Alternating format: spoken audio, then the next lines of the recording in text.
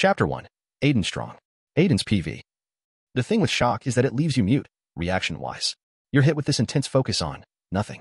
Instead of your brain not computing, it computes everything till the end result is nothing. My name is Aden Strong and I am not crazy. My name is Aden Strong and I am not crazy. My name is Aden Strong and I. Duck. A body tackled me out of the way of an attack that left the wooden crates behind me a mess of wrecked goods. Is that a cabbage? Who puts a cabbage? The cabbage was stepped on by a scaly foot and a packet with a white substance spilled out. Cocaine. Oh. I felt something roughly pull me up and throw me behind it. Get out of here, you idiot. Run. The young boy who said that was dressed in a very familiar outfit, red, green, black, and yellow. Robin. I muttered. Yes. I don't have the time to sign you an autograph, and that will probably never happen if you get yourself killed. Full clarity finally hit me like an 18-wheeler. Oh god, that's Killer Croc. I scrambled back in fear as the Batman ducked a hasty haymaker that broke through the concrete pillar of the warehouse we were in and in a swift action planted a device on Croc's chest. Batman then flipped over him. There was an explosion and Croc was launched off right into a kick on the small of the back from the Dark Knight. I had the time to gawk at the expert display in gymnastics before going right back to panicking when. Gah. Stay still, you little shit. A hail of bullets escaped the firearms of a few generic thugs hiding behind a black SUV. I counted 4 with 3 more unconscious right next to them. I crouched right behind an empty container and closed my ears. I had never heard gunshots before. What the fuck is happening? There was a loud snarl and growl and I saw Croc's body sail over my head to grasp at the rafters of the warehouse. Another loud sound was the clang on the container itself as Batman jumped off it and shot a line.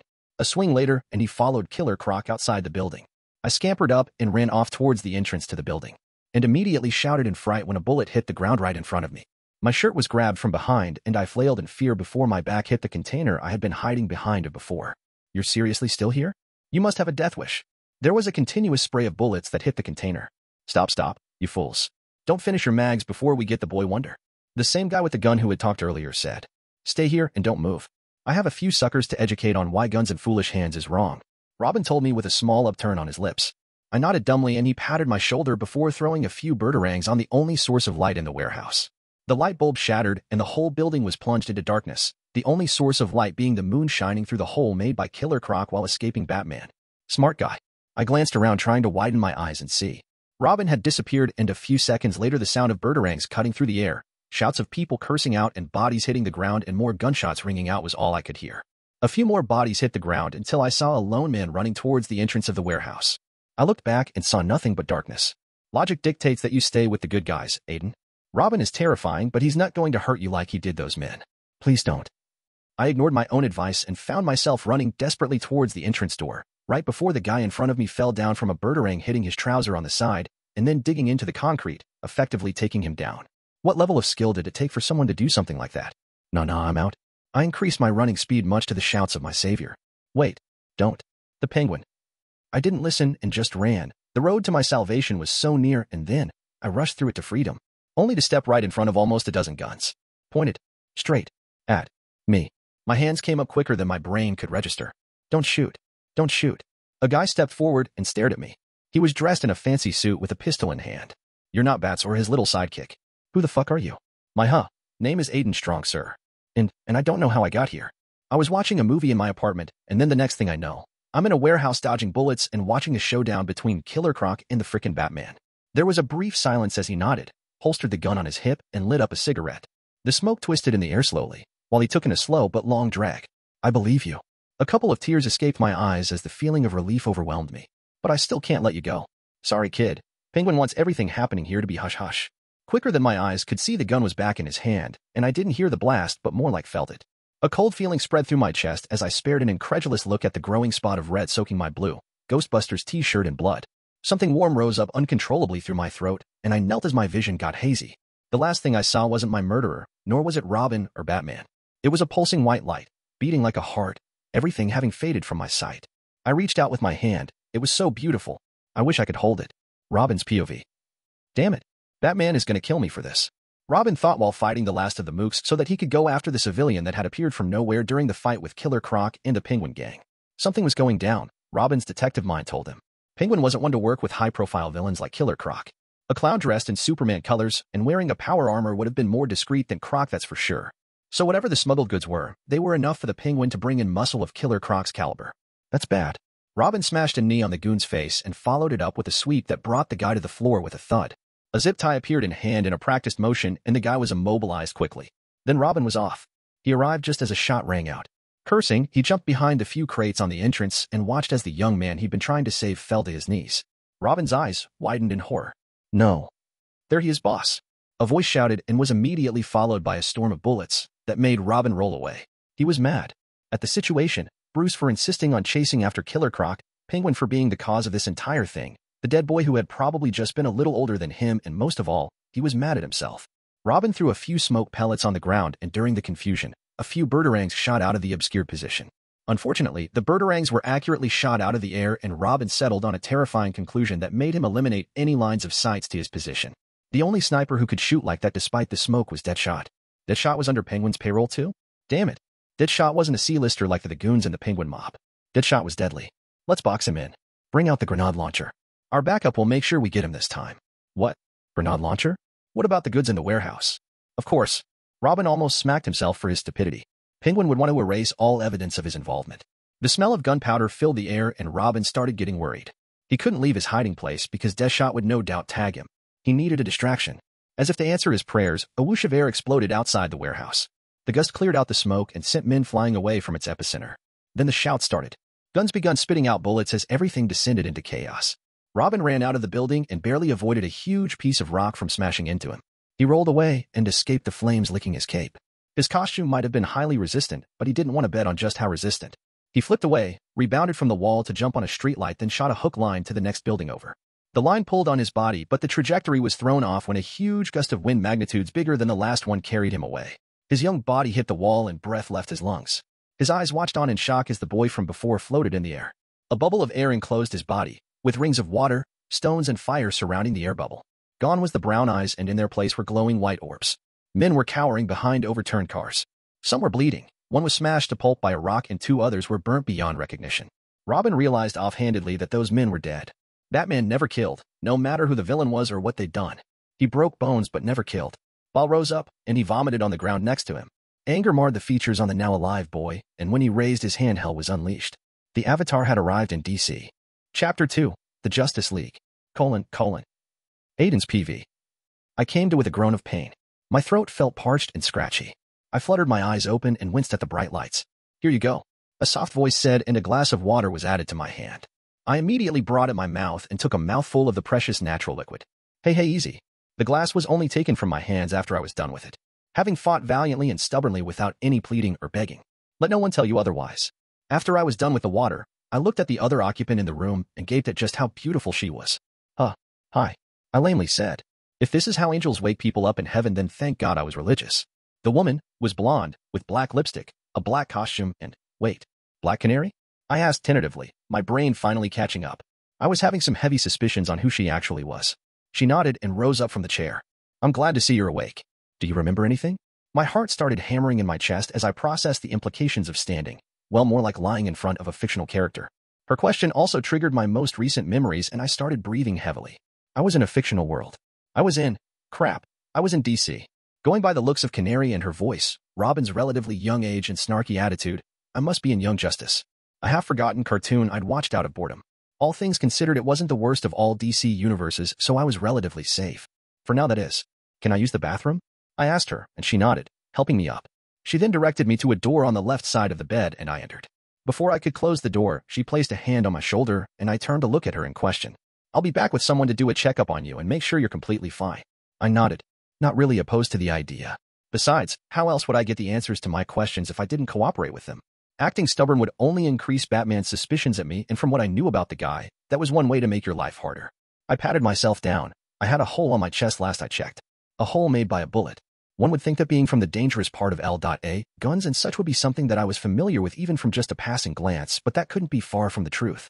I had friends who were involved in crime, but most folks were just trying to live their lives normally. A word that I couldn't use so casually anymore. In fact, how did I even get here? I remember my whole life, so the chances of a ROB messing with my memories and personality was minimal. I was also in my original body. Dark skin, brown eyes, messy hair and a taper fade, 5'8" and a slim build from long hours playing basketball. What's next for me, I wonder? I splashed a few cups worth of water on my face and swallowed the sudden lump that appeared in my throat. I wouldn't cry. Like Dad always says, make the best out of every situation. I knew it wouldn't and couldn't be easy, but you know what? It is what it is, and crying like a little bitch wouldn't solve anything. As if to reward me for reaffirming my will, a piece of folded paper suddenly appeared in a flash and lazily drifted to my open palm. I unfolded it and read, "Congratulations. Due to your universe achieving 500 universal cycles and planet, Earth, reaching a milestone by producing over a quadrillion number of sentient creatures, one lucky schmuck has been chosen for a never-before-seen chance. A multiversal ambassador. You, in case you haven't figured it out yet, are that lucky schmuck. Interact with the people of this universe and stand a chance to win. And if you win, then you get to be a divided by times pi in degree times caret dollar underscore hashtag $6. Get it? All this is geared to help you. A system was tailor-made for you that was judged to be just right for this world. Do not fret, however, if you feel like it's limiting. Achieve different milestones and power will follow you soon after. Excelsior. Young Aden, and like your name, be strong. P.S. You'll probably never hear from us again. We have a shitload of work to do, but luckily the system is fully automated and draws the energy to keep itself running from what the humans of this world call the bleed. The program is very, very advanced. No one and nothing will notice it. P.P.S. Although the potential for your growth is limitless, do note that the system will not stray from its core functions. No crafting if the system is meant for fighting. P.P.S. No one will be watching, so don't get yourself killed too soon before you reach divided by times pi in degree times caret dollar underscore hashtag $6 kid. P.P.P.S. This is the final one, I promise. Your chosen system is the Avatar system. Not only that, but also for reaching the milestone out of depth and into a whole other universe you get. Adaptable body. Look at the system interface to learn more. I finished reading the whole piece of paper and sat on the toilet seat numbly. The paper burst into flames and I jumped a little before sitting down again and hugging myself. I gently started giggling.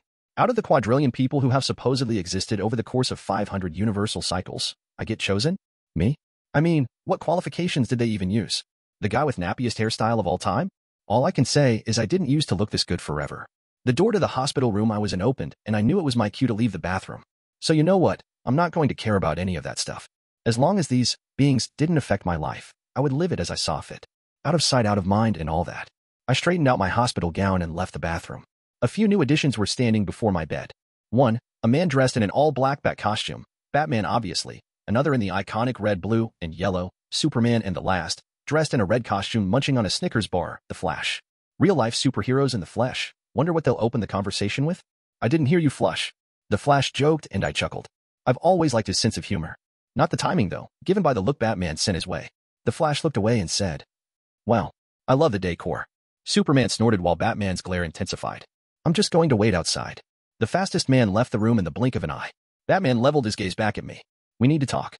He pulled up a chair towards the small table near the bed and placed a laptop on top of it. A logo of Wayne Tech appeared on the screen and I swallowed a snort. Bruce then clicked on a video on the screen and my eyes bulged out of their sockets. "What? That's you." I felt like shouting at him. I can see that, but chose to focus on the screen instead.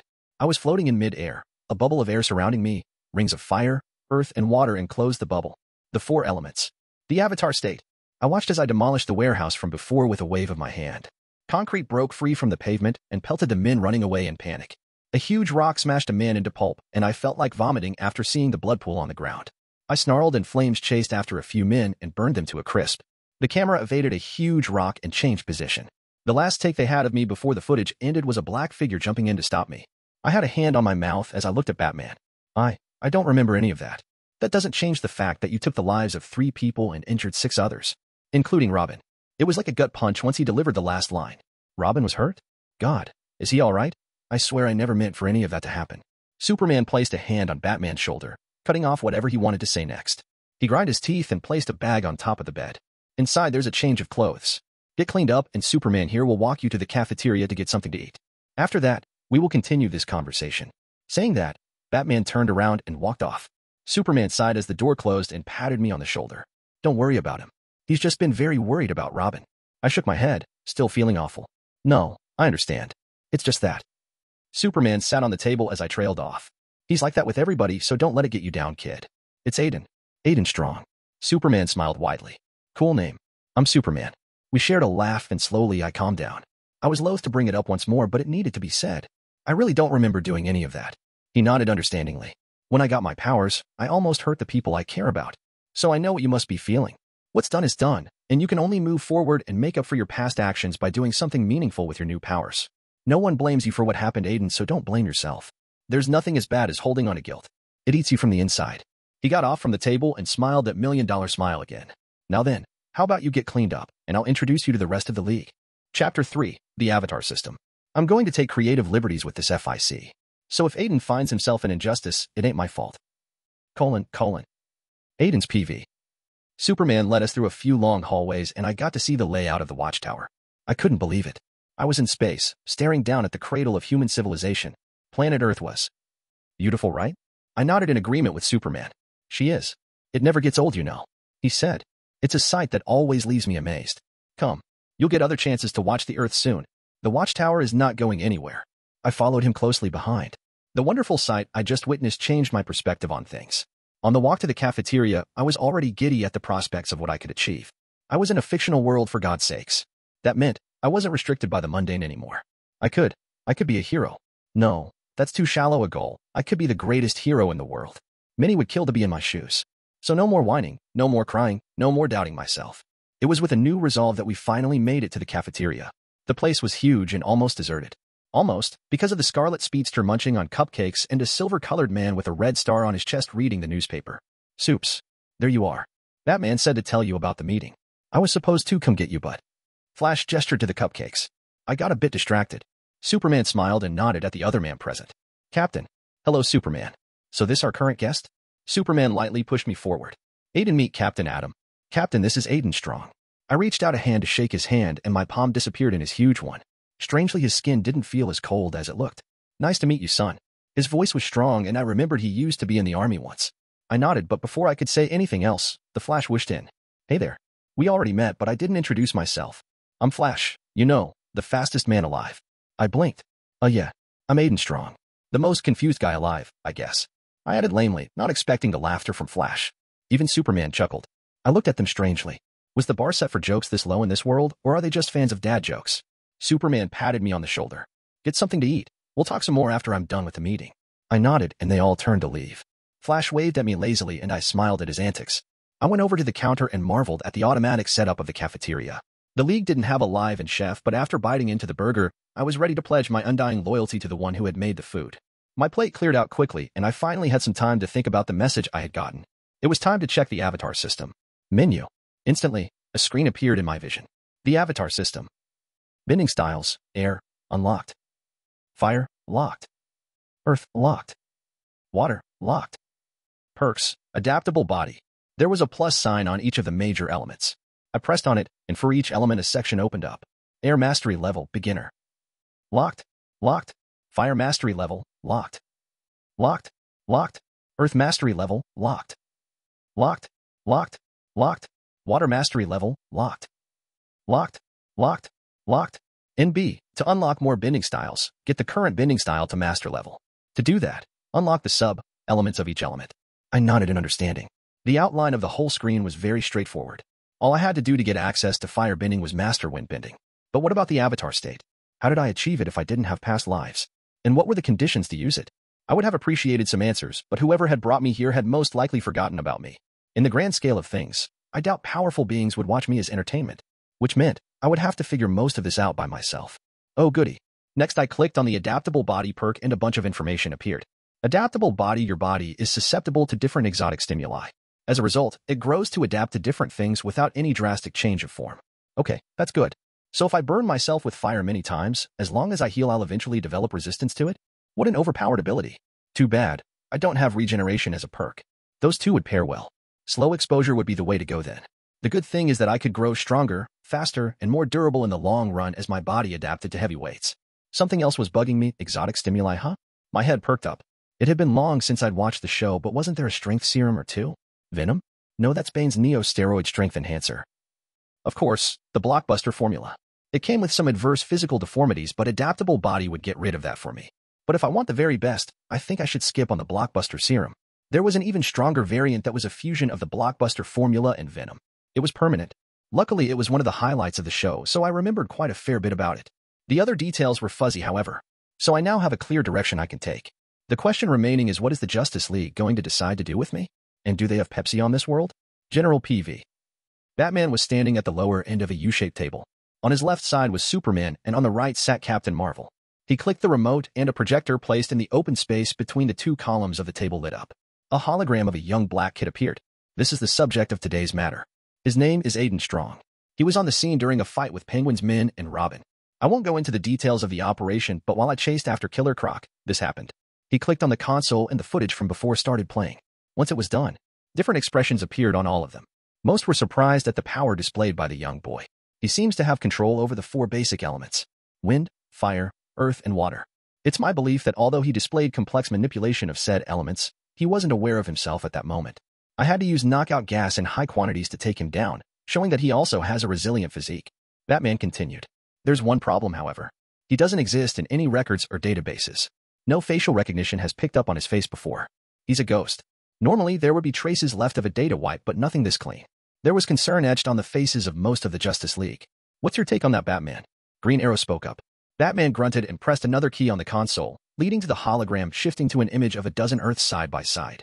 I believe that he is from an alternate Earth. There was a collective murmur of disbelief. Batman continued on regardless.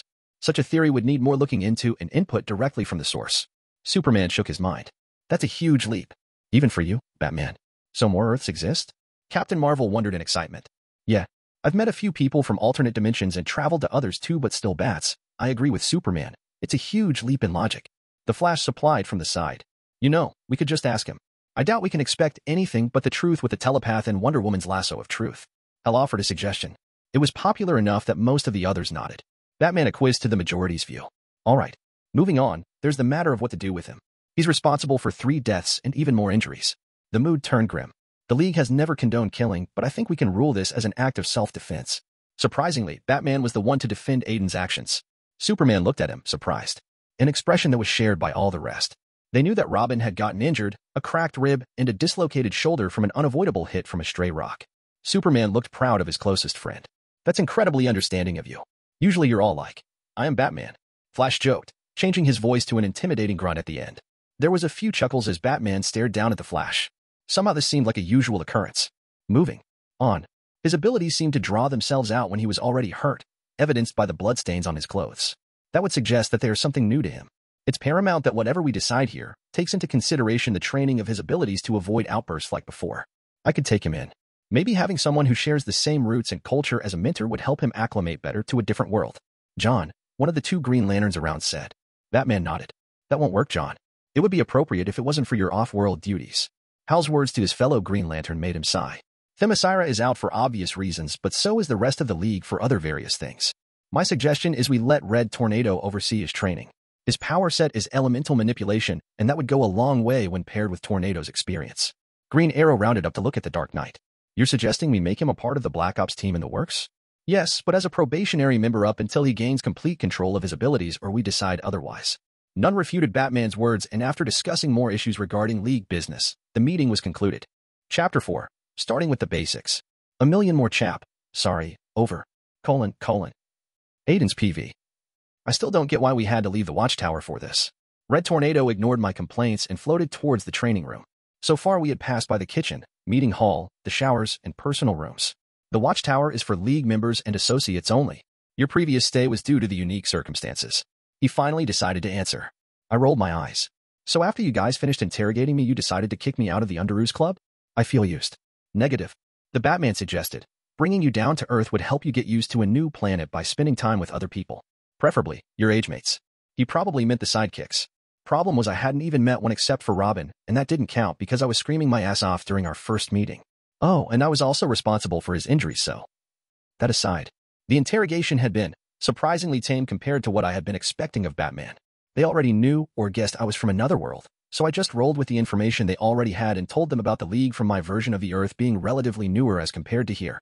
They had me write down some of the things I could remember about their alternate selves, and I wrote general stuff that a normal civilian would know. There was the threat of being found out about the information I had by the Martian Manhunter, so I had projected my reasons for lying to him.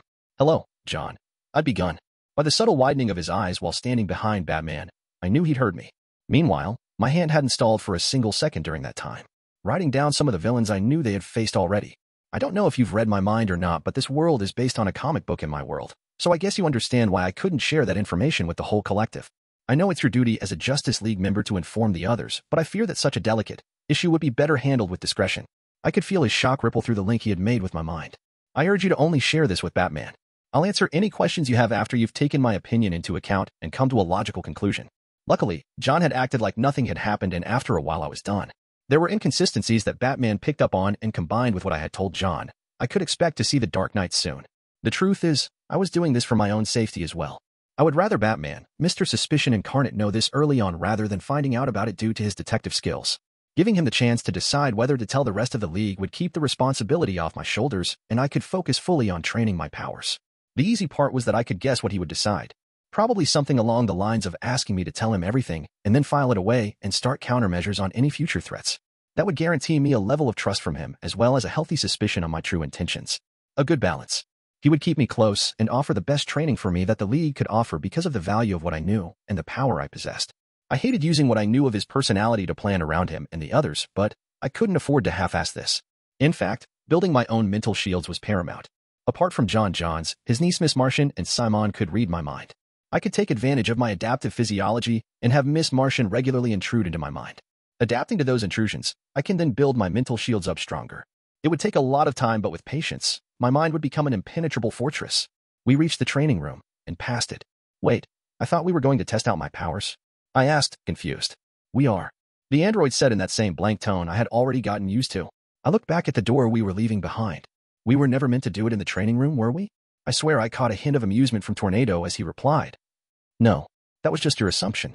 So, where are we going exactly? The beach. The open area will be suitable and prevent damage to any equipment in case things get out of hand. Annoyance showed itself on my face. Is that what the league thinks is going to happen? Then I'm going to go all rage god again. He didn't answer and floated silently as before, leaving me to my thoughts. It was when we appeared behind the mountain complex that I came to the obvious conclusion I had missed entirely. I snapped my fingers in realization. You were giving me a tour of the place. That's why we didn't come here directly. Red Tornado didn't have any expression on his face, but the smug was rolling off him in waves. You finally caught on. Good. You'll be responsible for giving the tour to your peers once they arrive. This is meant to be your base of operation. I nodded. Batman had also informed me of the team being put together. They were supposed to be brought here in a week. Robin will probably have already healed by then. The League's medical expertise was pretty good. Break a bone? Green Lantern lines up the broken bone in surgical precision. Wayne Industries and LexCorp had also made huge strides in the medical practice that my normal Earth wouldn't see for the next 20 years. Red Tornado floated to a small distance away from me and stopped. A gentle wave lapped onto the shore as a slow breeze blew through my clothes. I was dressed in a red t-shirt and black shorts. Knowing what the business was for today, my shoes and socks were put away, and I settled into an airbender stance similar to Bagua Zhang. The style emphasized the concept of flow, maneuvering around objects to avoid direct confrontation while still controlling the motion of the fight. Being free like the air. All this was supplied by my innate airbending powers. I didn't have a teacher to teach me the forms, but that was the good thing about airbending. It was freeing. Let's begin with a demonstration of what you can do. I nodded at Red Tornado and breathed in and out. I sank into the breeze blowing slightly and tried to beckon it. The breeze escaped my grasp, and I reduced my aggressiveness. It wasn't about control, it was about manipulation. My left leg stepped back in a circular motion, followed closely by my left hand. The sand on the beach picked up as a breeze followed behind my actions. The air ruffled my t-shirt as I completed my twirl in a complete 360 degrees. My right hand picked up the breeze, and the palm exploded out in a swift action. The breeze turned to a torrential wave of wind that sent sand and dust flying away in front of me. Well, I muttered in fascination as the aggression in the wind petered out to nothing, leaving behind the soft breeze from before. You seem to have basic understanding of wind manipulation. You can't force it to do your bidding. Its very nature opposes that. Now let's try a spar. Red Tornado was an android of few words, so I nodded and breathed in, watching him intently. I wasn't sure, but I think that he was an air elemental. There was no way I could beat him in that. But I didn't need to beat him. I just needed to learn and get better. I waved my hand, a blast of air fanned out towards him. The wind was nullified into nothing before it could even get close. The dust and sand picked up by the attack provided enough cover for me to sprint towards him. I got within range and jumped. I manipulated the air to give me a push, and I found myself 5 meters above him. My leg lashed out in an air slash, but he calmly floated away from the attack. My arm then shot off to the side and pushed my body away on the air, bringing me closer to Tornado. Tornado's hand came up, and a swirling mass of red wind hit my body, throwing me back. Oof. I used the air to slow my descent, but I still landed on the beach painfully. Do you know what you did wrong? He asked, floating calmly towards me. I was busy trying to breathe, though, so he decided to answer. You left yourself open before a superior opponent. Fighting in the air is a different skill from doing it on land. It's an environment suited for those with free range of movement, something you currently lack. To put it in human terms, you're not quite there yet, champ. It's official, Red Tornado can joke. I turned myself over and rose up to my knees while feeling dizzy. He was right. That move had been fancy but completely unnecessary. I looked back at him, my determination as strong as ever. Again. Chapter 5. Hero Name and Costume. Hop on over to the VIP lounge and enjoy yourself. Over. : General PV. Batman walked out of the Zeta Tube in silent contemplation. The introduction of the young team to Mount Justice was only 2 days away. Batman wondered how that would go. Robin and the others were insistent on having more responsibility heaped on their shoulders. They didn't have an idea of what they were asking for. No, having them act as a Black Ops team would be better. Batman himself would vet their missions, and little by little as they matured, so would the trust to handle more be given. He had no doubt they would step up to the challenge. Having them become a part of the Justice League was currently ill-advised, especially given the fact that their enemies had grown smarter, careful, and less visible. They were operating in the open yet hidden, partnering up and shoring each other's weaknesses. The shipment with Penguin was a cache of altered cocaine that lasted longer and with stronger effects. No trace had been found, and the Penguin was hiding. Bruce could direct his considerable resources into finding out his whereabouts, but he decided to take another approach. Waiting. His contemplation moved on to why he was here today. Aden Strong. 17 years old. Alien from another Earth. An Earth where all of their struggles was just entertainment to their masses. Batman wasn't sure what to make of that, but he did what he always did, took it in stride and created countermeasures, in case any of the sensitive information Aden had given them came true. It wasn't a lot, though. A few villains, invasions, and the unlikely but terrifying prospect of Superman going murder hobo after losing his wife and unborn child. Batman's hand clenched, and he stopped in place. He wouldn't let that happen. Bruce would sooner break his oath to never kill, to put the Joker down rather than see his best friend go through grief like that. That would also be the day that he would have to give up the cowl. Back to the young boy, Batman knew he didn't mean any harm. He could see a lot of loneliness in his eyes, but Aden was bravely holding on strong. That was enough for Batman to give him a chance. Bruce knew that treating him with suspicion would only distance him, and that could turn badly. The information that Aden contained was dangerous in the wrong hands, but what made Batman cast his vote into keeping the boy closer was his powers. Batman had seen it. The wide eyes that had stared at him during that night were filled with so much power. Superman was called a god by some, but what Bruce saw that day was more. Bruce reached the training room and found Red Tornado hovering before Aden, who was cross-legged on a mat. His hands were outstretched, cupped in front of him. A swirl of air rolling between the palms in the form of a ball. Am I interrupting something? Red Tornado turned to look at him. Batman. He nodded, then continued. No. We were just getting finished for the day, he said, and left the room. Batman turned his gaze to Aden and found him scrunching his eyebrows in effort. The ball of air swirled around his body as he simultaneously jumped. The ball stabilized below him, connected to his body by one leg as the other was crossed over it. The ball then started rolling around as Aden rode above it around the room. Batman's eyebrows rose up at the casual display of high-level air manipulation. Yes, I did it, he excitedly said before spotting Batman and directed the ball to him. The air ball disappeared and Aden landed on the ground gracefully. You've gotten better, Batman observed. Aden nodded his head in a little pride. Yeah, I have been practicing a lot this past week. Red Tornado has also taught me some awesome moves. It was also true. Even the level of his proficiency in the air element had gone up. Air element practitioner. Locked. He wanted to get the mastery to expert before he tried unlocking any of its sub-branches.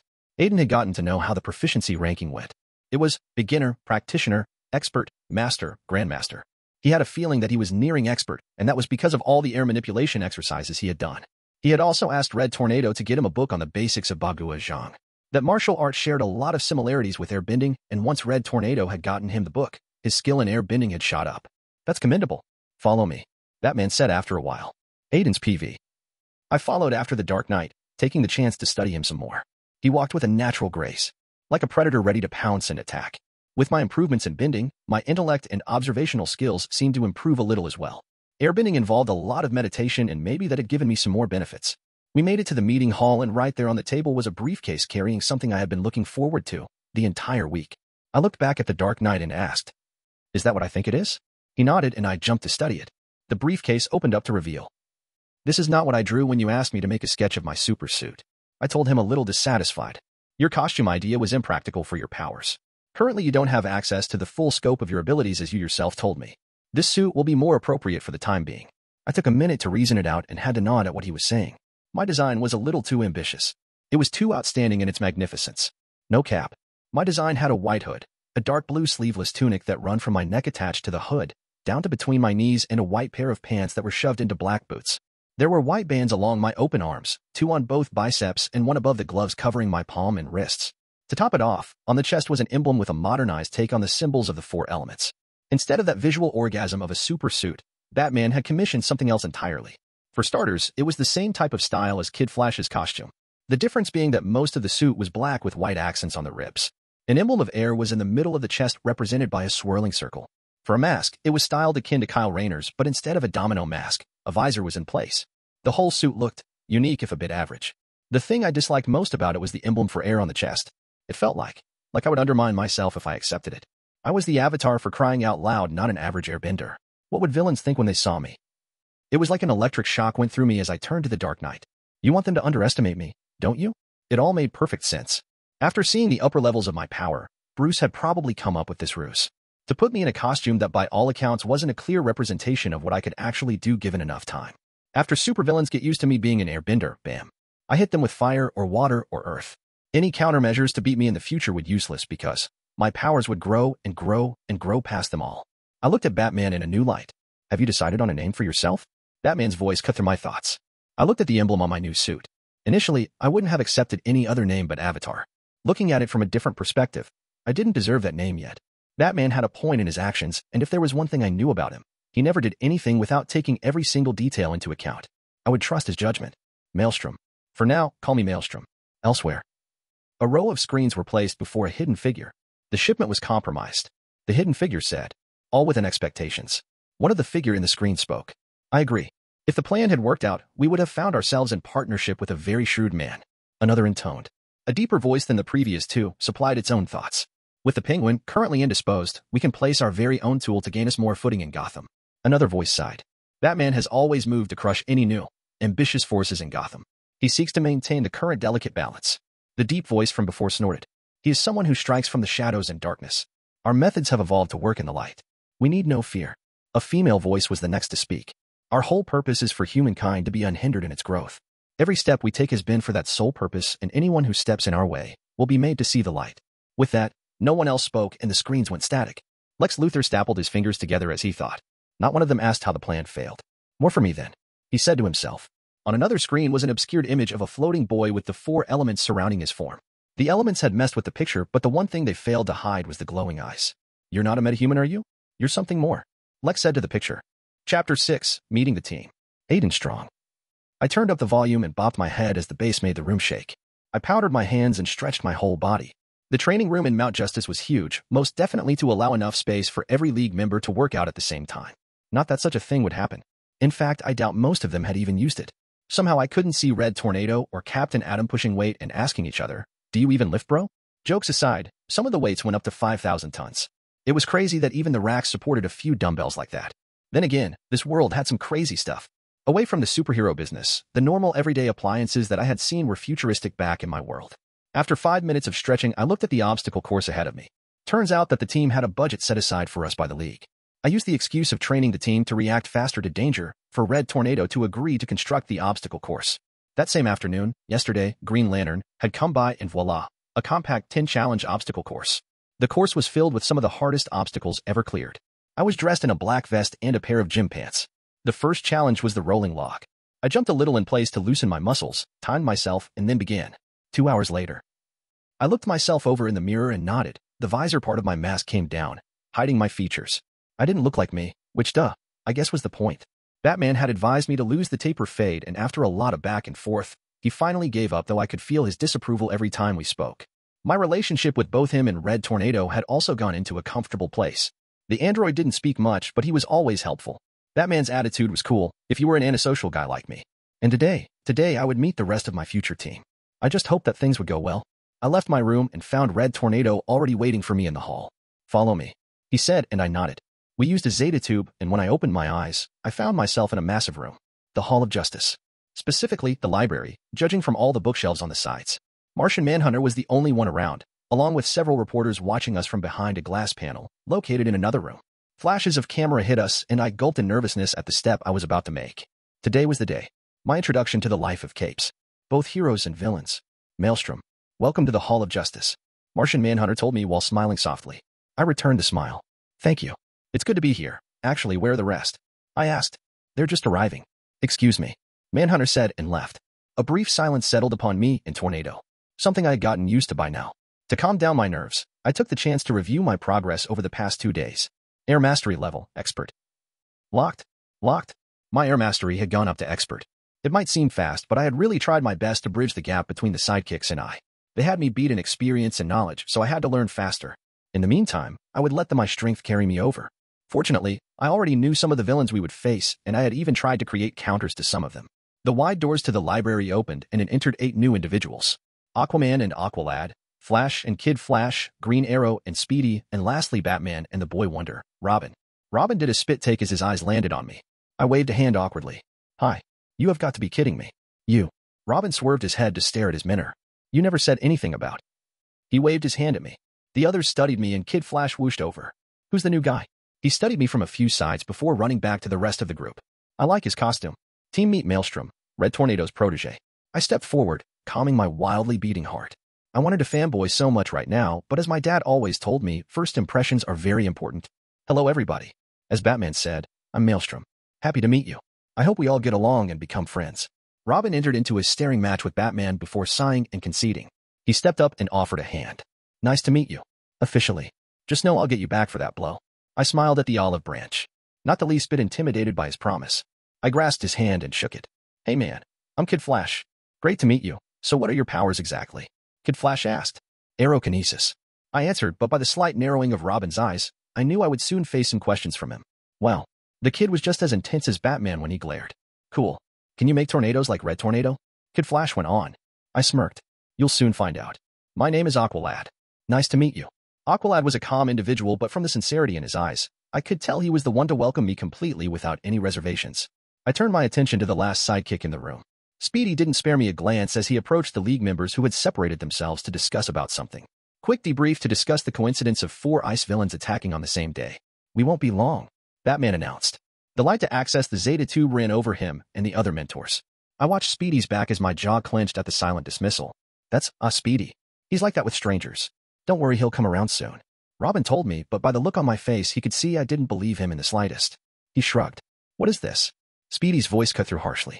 The older members of the League turned to stare at him. Green Arrow made to talk. Speedy. Speedy's face scrunched up in anger. No more excuses. You promised us a real look inside, not a glorified backstage pass. You need to be patient. It will happen on its own time. Green Arrow opened his mouth and made things worse. What I need is for someone to take me seriously. Speedy rebutted, turning to the others. This is never going to end. They're always going to treat us like sidekicks, not equals. Let us try to calm down and talk this out, Speedy. I'm sure we can reach. Speedy laughed Aqualad's words. I bet you don't even know that this is not the real headquarters. The real HQ is located in space. Batman looked at Green Arrow in disapproval. I thought we could make an exception. The glare didn't end. In fact, it grew in intensity. Apparently not. I didn't know what to think, but from the little I had seen, I could tell that Speedy had a few issues to work through. I didn't remember the whole Young Justice plot, but there was something about him. If you can't treat me like a partner, then I'm done. He finished his rant by throwing his hat on the floor and walking off. With that, the whole room filled up with tension. I really didn't feel like being in the room, and this was the perfect time to talk to John. I walked over close to them. Can I talk to you for a second, John? Batman nodded to him. I had already told the Dark Knight what I wanted to ask John, and he'd given his approval. We went off to a private office attached to the library, leaving behind the sidekicks who looked lost in thought. What did you need, Maelstrom? I wrung my wrists, suddenly unsure of myself. Look, you know my situation, and I'm worried that another telepath, one aligned with the let's take over the world thing, might just as easily read my mind as you can. John nodded his head and hummed. You want to know if there is a way you can shield your mind from telepaths? Exactly. He was silent for only a few seconds. Very well. I know of a few exercises we can do to strengthen your mind. Fortunately, I am also teaching GAN, so it will be easy to include you to the already set schedule. Cool. When will we start? Soon. I resisted to grumble, mostly because I was asking for his help. Soon wasn't really an answer, and I felt uncomfortable knowing that Simon, a supervillain telepath, was in my future. John's earpiece beeped, and he turned to me. League emergency. Take care, Maelstrom.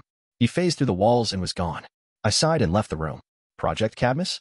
Aqualad's voice rang out as I came within earshot. Let's find out. Robin perked up and started typing on a computer. What's up, guys? I asked, but none of them answered me, too engrossed on the screen. Access denied. Robin scoffed. Wanna bet? I came up close to them and marveled at his hacking skills. Well, you're good. I told him. Thanks, but this is easy. Same system as the Batcave. Access granted. Project Cadmus. It's a lab here on DC. But if Batman's suspicious of it, maybe we should check it out. Robin reasoned. Aqualad's face lit up. Solve their case before they do. It would be poetic justice. Wait. Sorry guys, but if I'm getting you right, you want to go to DC and investigate a lab that the Batman, emphasis on the is suspicious of, all the while directly going against their order to stay put. They looked at each other and turned to me. Yes. The word came out in unison. Why? You're gonna tell on us new guy? Kid Flash asked me mockingly. I didn't really mind, having understood his personality. A smile worked its way onto my face. Not at all. In fact, count me in. Chapter 7, Cadmus. Aden's PV. We took a Zeta tube to the area in the city where Cadmus was located. Coming out of the phone booth, we spotted the smoke rising over a few buildings a block away, and Kid Flash took off towards that direction. Boy Wonder shot a cable to the building in front of us and pulled on it. He landed on the roof and took off with Aqualad and I following behind. Aqualad's Atlantean physique, that was levels higher than mine by the way, helped him gather momentum from his sprint and jump onto a window close to the roof of the two-story building. Then he pulled himself over. Not want to get shown up. I used the wind to increase my speed and copied Aang's move on the walls of Ba Sing Se. The draft picked up behind me and propelled me forward at high speed. Closing up on the wall of the building, I stepped on it and pushed up. The next step I took was of the windowsill and then I jumped, easily clearing the distance. My leap carried me to somewhere nearer the edge of the building, right behind Aqualad. In front of us was the Cadmus building. Its upper section was in flames. Boy Wonder was just arriving on the ground. I looked at Aqualad and said, "Let's jump."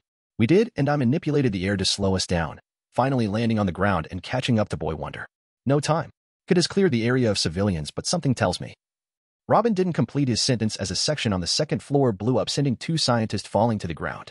Kid Flash luckily super sped towards them and saved them, barely placing them on the roof of the building. Unfortunately, the speedster lost traction and had to hang from the window. We need a plan. Aqualad began before looking around and finding out that the Boy Wonder had disappeared. He's up ahead. Come on, I have an idea. I told Aqualad and started sprinting forwards. The wind carried my body as I moved as fast as a speeding car. I had Aqualad's bounding steps behind me and looking on ahead, noticed that Robin had already arrived at Kid Flash's position. He helped him up, and they entered the building. Meanwhile, I took a running jump, cleared a distance of 20 meters and stepped on the ladder of the fire truck on the scene. I distantly heard the firemen shouting in surprise. I pushed off the vehicle, leaving behind a sudden whoosh of air behind me. My trajectory carried me to the roof of the building. The two scientists stepped back in fear. I spared them a look at their wariness before I realized something. I was still unknown, so they didn't know if I was a hero or a villain. Fear was understandable. Who? One of them started before I pointed at Aqualad, who was coming up, riding on water. Aqualad's going to get you down. I then ignored them and focused on my task. Okay, here goes nothing. I focused and pulled out all the air from the room burning below me. A cloud of smoke flew out of the room, leaving behind a vacuum, and nothing else but blackened furniture. Meanwhile, the two scientists reached the ground safely, due to Aqualad, who then controlled the water to rise up and form a platform for us to step on. Let's go to the others. I nodded and we went down, stopping and entering the room next to the one burning previously. Aqualad did not look happy as he said sarcastically, "Appreciate the help." Robin spared an amused glance at us. "Nice going. You too, Maelstrom." I nodded and started to look around. Aqualad did the same, and we all heard the ding of an elevator from the hallway through the open door. We went on guard and ran out to the hall. What was that? I asked, catching a glimpse of something before the elevator doors closed. No idea, but a two-story building like this shouldn't have a high-speed express elevator. Boy Wonder told us while swiping at the watch displayed holograms on his wrist. I whistled in appreciation. Okay, I know it's not the time, but could Batman get me something like that if I asked nicely? The Boy Wonder looked at me and smiled. Cool, isn't it? I nodded while Wally snorted. Keep dreaming. I tried to ask nicely, but all I got was the patented glare. Guys, focus. Aqualad said while going to the elevator and pulling the doors apart. Robin whistled. So that's why they need the express elevator. Just as I had expected, the elevator went down many floors judging by the shaft. Now what? I asked. Despite our powers, or in Robin's case skills and gadgets, I don't think we should go down there without informing the League first. This doesn't seem like your average supervillain scheme to me. Kid Flash patted me on the shoulder. I get it, man. You're scared. But this is what comes with being a hero. Wow, kid, that was almost inspiring. Robin threw a jab at him. Hey, what's that supposed to mean? Robin ignored him and turned to me. If we contacted the League, they would just tell us to fall back, and by then, it might be too late. Aqualad nodded. I believe it would be prudent to go forward. As humans would say, it is easier to beg forgiveness than to seek permission. Well, I was stumped by their recklessness, but in the end, I nodded. Robin wordlessly shot his grapple gun. The hook dug onto the ceiling above us, and he jumped, hanging from the cable as he went down. Next up was Aqualad. Kid Flash followed after them while smirking at me. Guess you're last, he said, saluting. I rolled my eyes, though he couldn't see it from my visor. I pulled on the cable to make sure it was stable before biting the bullet and sliding down along it. Luckily, I had my gloves on, so friction wasn't a problem. I pushed myself to the ledge of the floor where the rope ended just as Robin hacked the elevator doors. Aqualad opened them, and we stepped through. We walked in to find ourselves in a huge room lined with strange compartments on the side. Welcome to Project Cadmus. Guys, this place gives me the creeps. We should. Kid Flash used his super speed and pulled ahead of us. Be careful. I finished lamely. Damn it. Aqualad said as we ran forward. Kid Flash slipped after running into huge gray creatures and losing balance. I sent a blast of wind that pushed him away from being turned to mincemeat by a xenomorph. Thanks, he said once they made it past. The huge creatures had tiny other creatures on their shoulders. They spotted us, but ignored our existence. My heart was hammering inside my chest. It's one thing to see such things on TV and another to stand close to them. Okay, that happened. Still don't want to call in the league. Not yet. I need to find out what's going on here. Robin insisted, and I knew the others would back him up. I swallowed my objections for the second time as we proceeded through the hallways to come up on two huge double doors. That looks interesting, Kid Flash said. I agree. Aqualad added while Robin broke through the security measures and the chamber doors opened. Inside, more xenomorphs were put into glass casings. Electric energy ran through their forms as Kid Flash told us of his suspicions that the reason Cadmus was off the grid was because they were using xenomorphs to produce energy. At that point, I tuned them out knowing that trouble was about to arrive. 2 minutes later, Guardian and a number of combat xenomorphs entered the room. Don't move. Wait, Robin? Kid Flash? Aqualad. Guardian looked caught off guard by our presence. While they were talking, I prepared myself, ready to spring into motion when Guardian and the xenomorphs inevitably attacked. This would be my first real battle and my nerves were killing me. I breathed out calmly while stepping away from the others to avoid friendly fire. Guardian clutched his head in disorientation once he figured out something was wrong. The horns of the xenomorph on his shoulder glowed red, and I took that as my cue. Take them down hard. In your dreams, buddy. A blast of air escaped my hands, knocking the xenomorphs back. Guardian rolled to the side and escaped the attack. Robin threw a smoke pellet on the ground, and I used my air to spread it out faster, obscuring our position. The 4 xenomorphs jumped through the air. I took the chance while they were suspended and let loose a point-blank air bomb.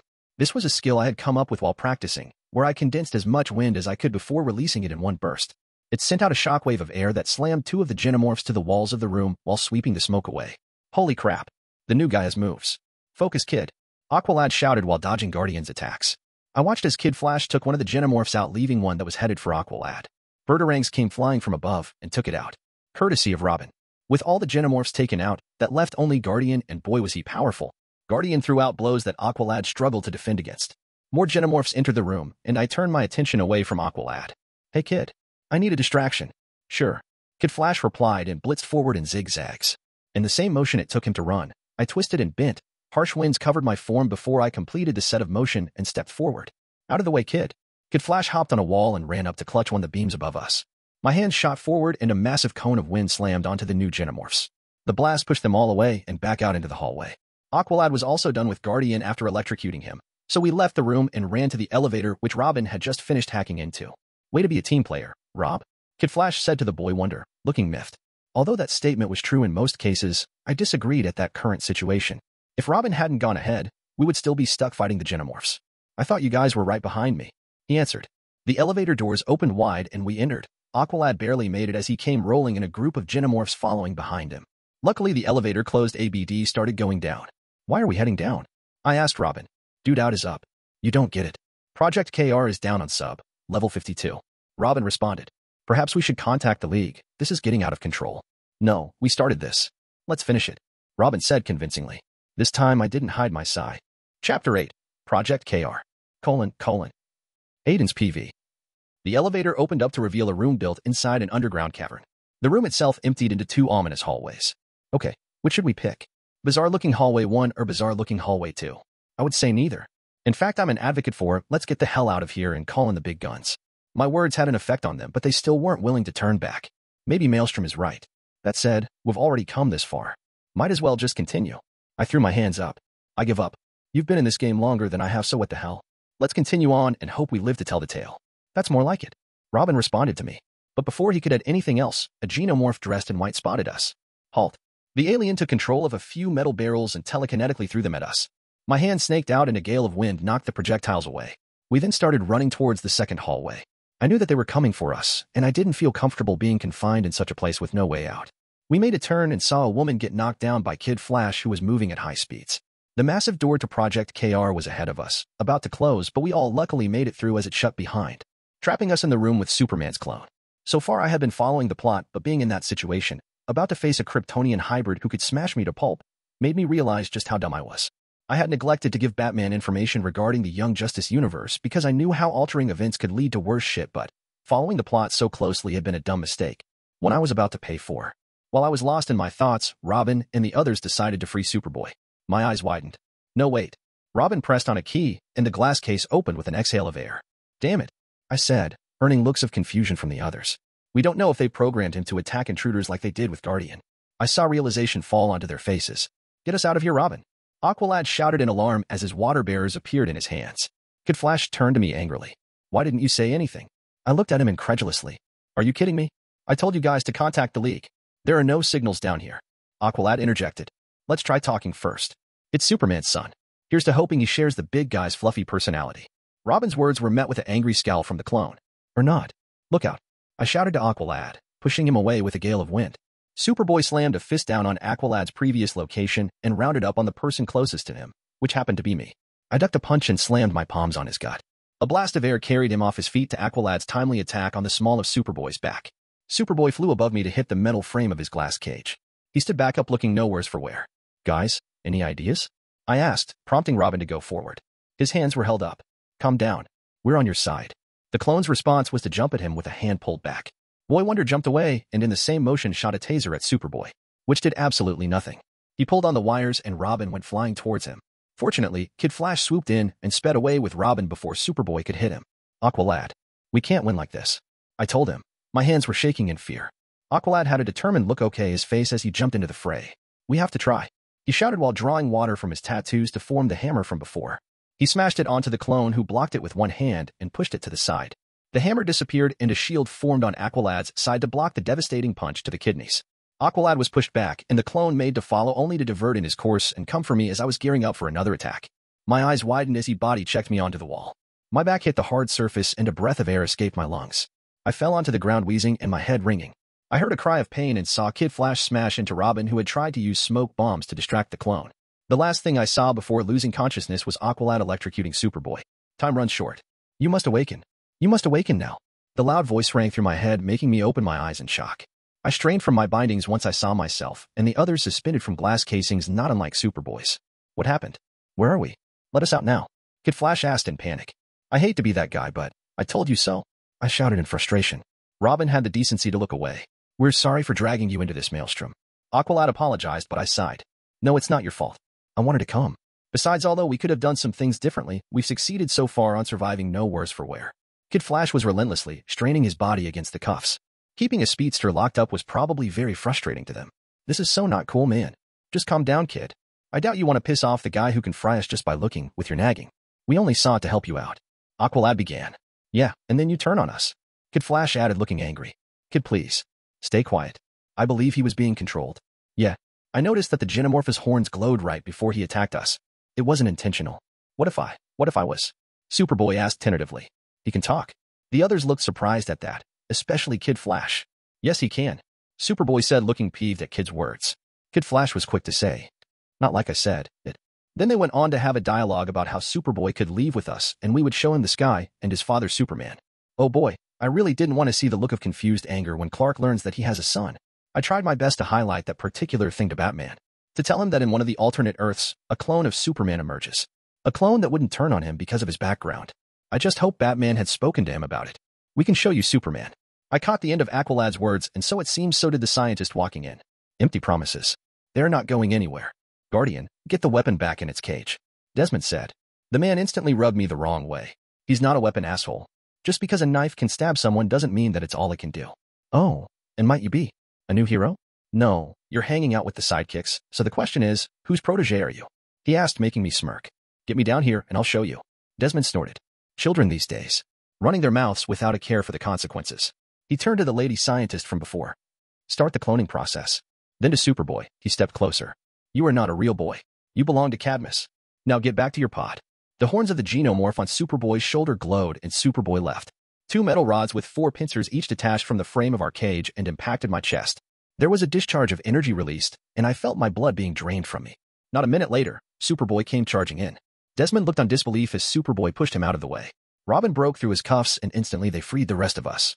Robin threw 4 explosive birdarangs that took out the containers containing our blood samples. During the commotion, we ran out of the chamber. We took a turn and ran towards the elevator. Genomorphs suddenly broke out of the pods dotting the hallway, and we found ourselves surrounded. I didn't stop, augmenting my agility with air.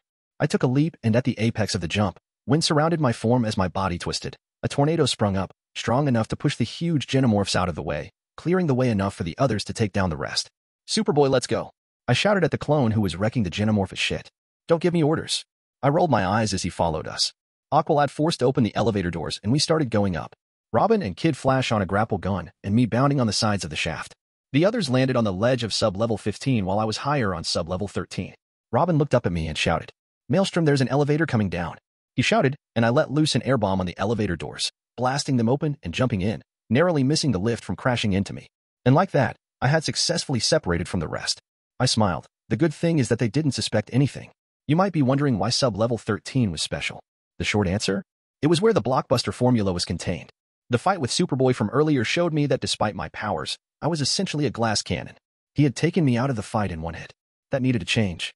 I couldn't wait for the Cobra Venom. The blockbuster formula was here and ready. I stepped into the hallway and ran forward, looking for anything distinctive. Luckily, most of their forces were looking for Robin and the others. I didn't have a lot of time, though. Desmond would also walk in, looking to use the blockbuster to take us down.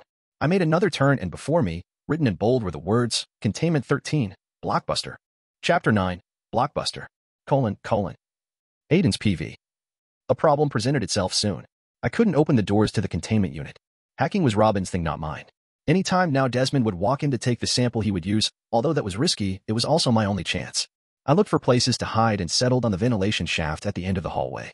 From that position, I could see the doors to the unit perfectly and I was undetectable, mostly due to Robin hacking the motion sensors. I stayed put for 5 minutes before the elevator doors dinged and opened.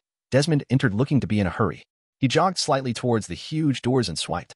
I jumped out of the shaft and landed gently behind him as he pocketed his card and entered a code. Then the biometric pad on the wall next to the door scanned his eyeball. I silently thanked my lucky stars that I had waited. There wouldn't have been any other way to open those doors without getting found out. What I was doing needed to be seen as something necessary.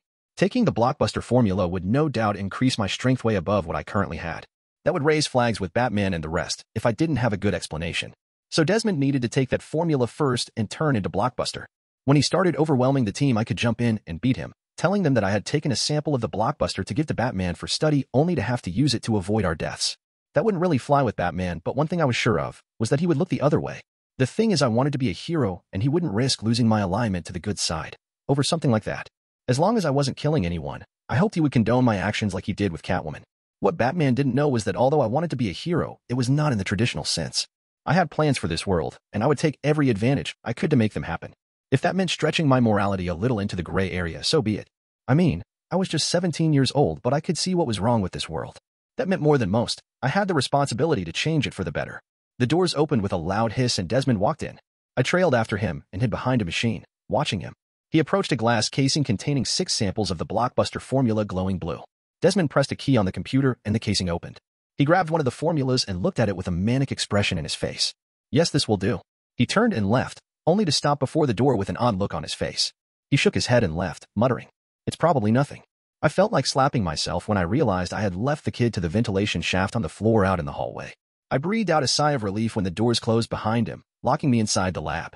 I waited for a few minutes, then walked to the glass case and opened it. My hands grabbed 2 of the vials.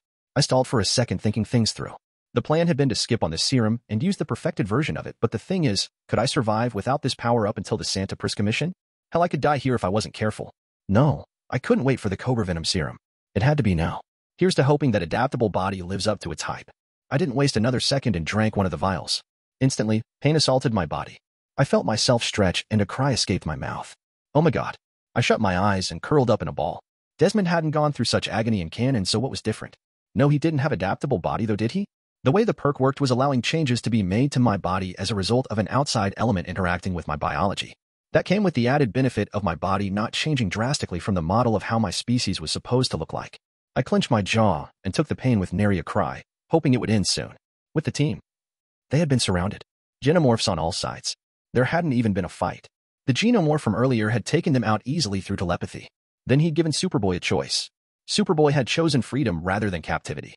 With that, Robin and the others had breathed out a sigh of relief, thinking that the fight was over. It feels like a fog lifting, Guardian said after the genomorphs released him from their control. Guardian? Robin asked. The older man looked at him. Go, I'll handle Desmond. A snicker sounded from behind them. Handle me? I think not.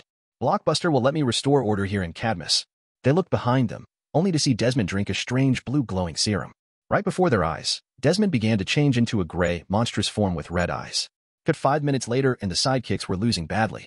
The creature had blasted Superboy through the roof of the building, right to the next one up. He had strength to match Superboy and enough durability to take their hits and shrug them off. He punched Superboy to a wall and then used Kid Flash to slam into Aqualad, sending them both to the ground. Robin's birdarangs did absolutely nothing, and the Boy Wonder was just about to come up with a risky plan when reinforcement arrived in the most unlikely way. Maelstrom blasted through the elevator doors, catching everyone's attention. "Hey guys, thought you needed some help." "Maelstrom," Robin shouted in relief. Batman would have had their heads had they let the new guy get hurt. The creature turned to look at Maelstrom and roared, running forward. Maelstrom ducked the first blow and, in a move that surprised the rest, let loose an uppercut that snapped the creature's head back with an audible crack. The blow was so strong that it sent a sudden gale of wind through the room.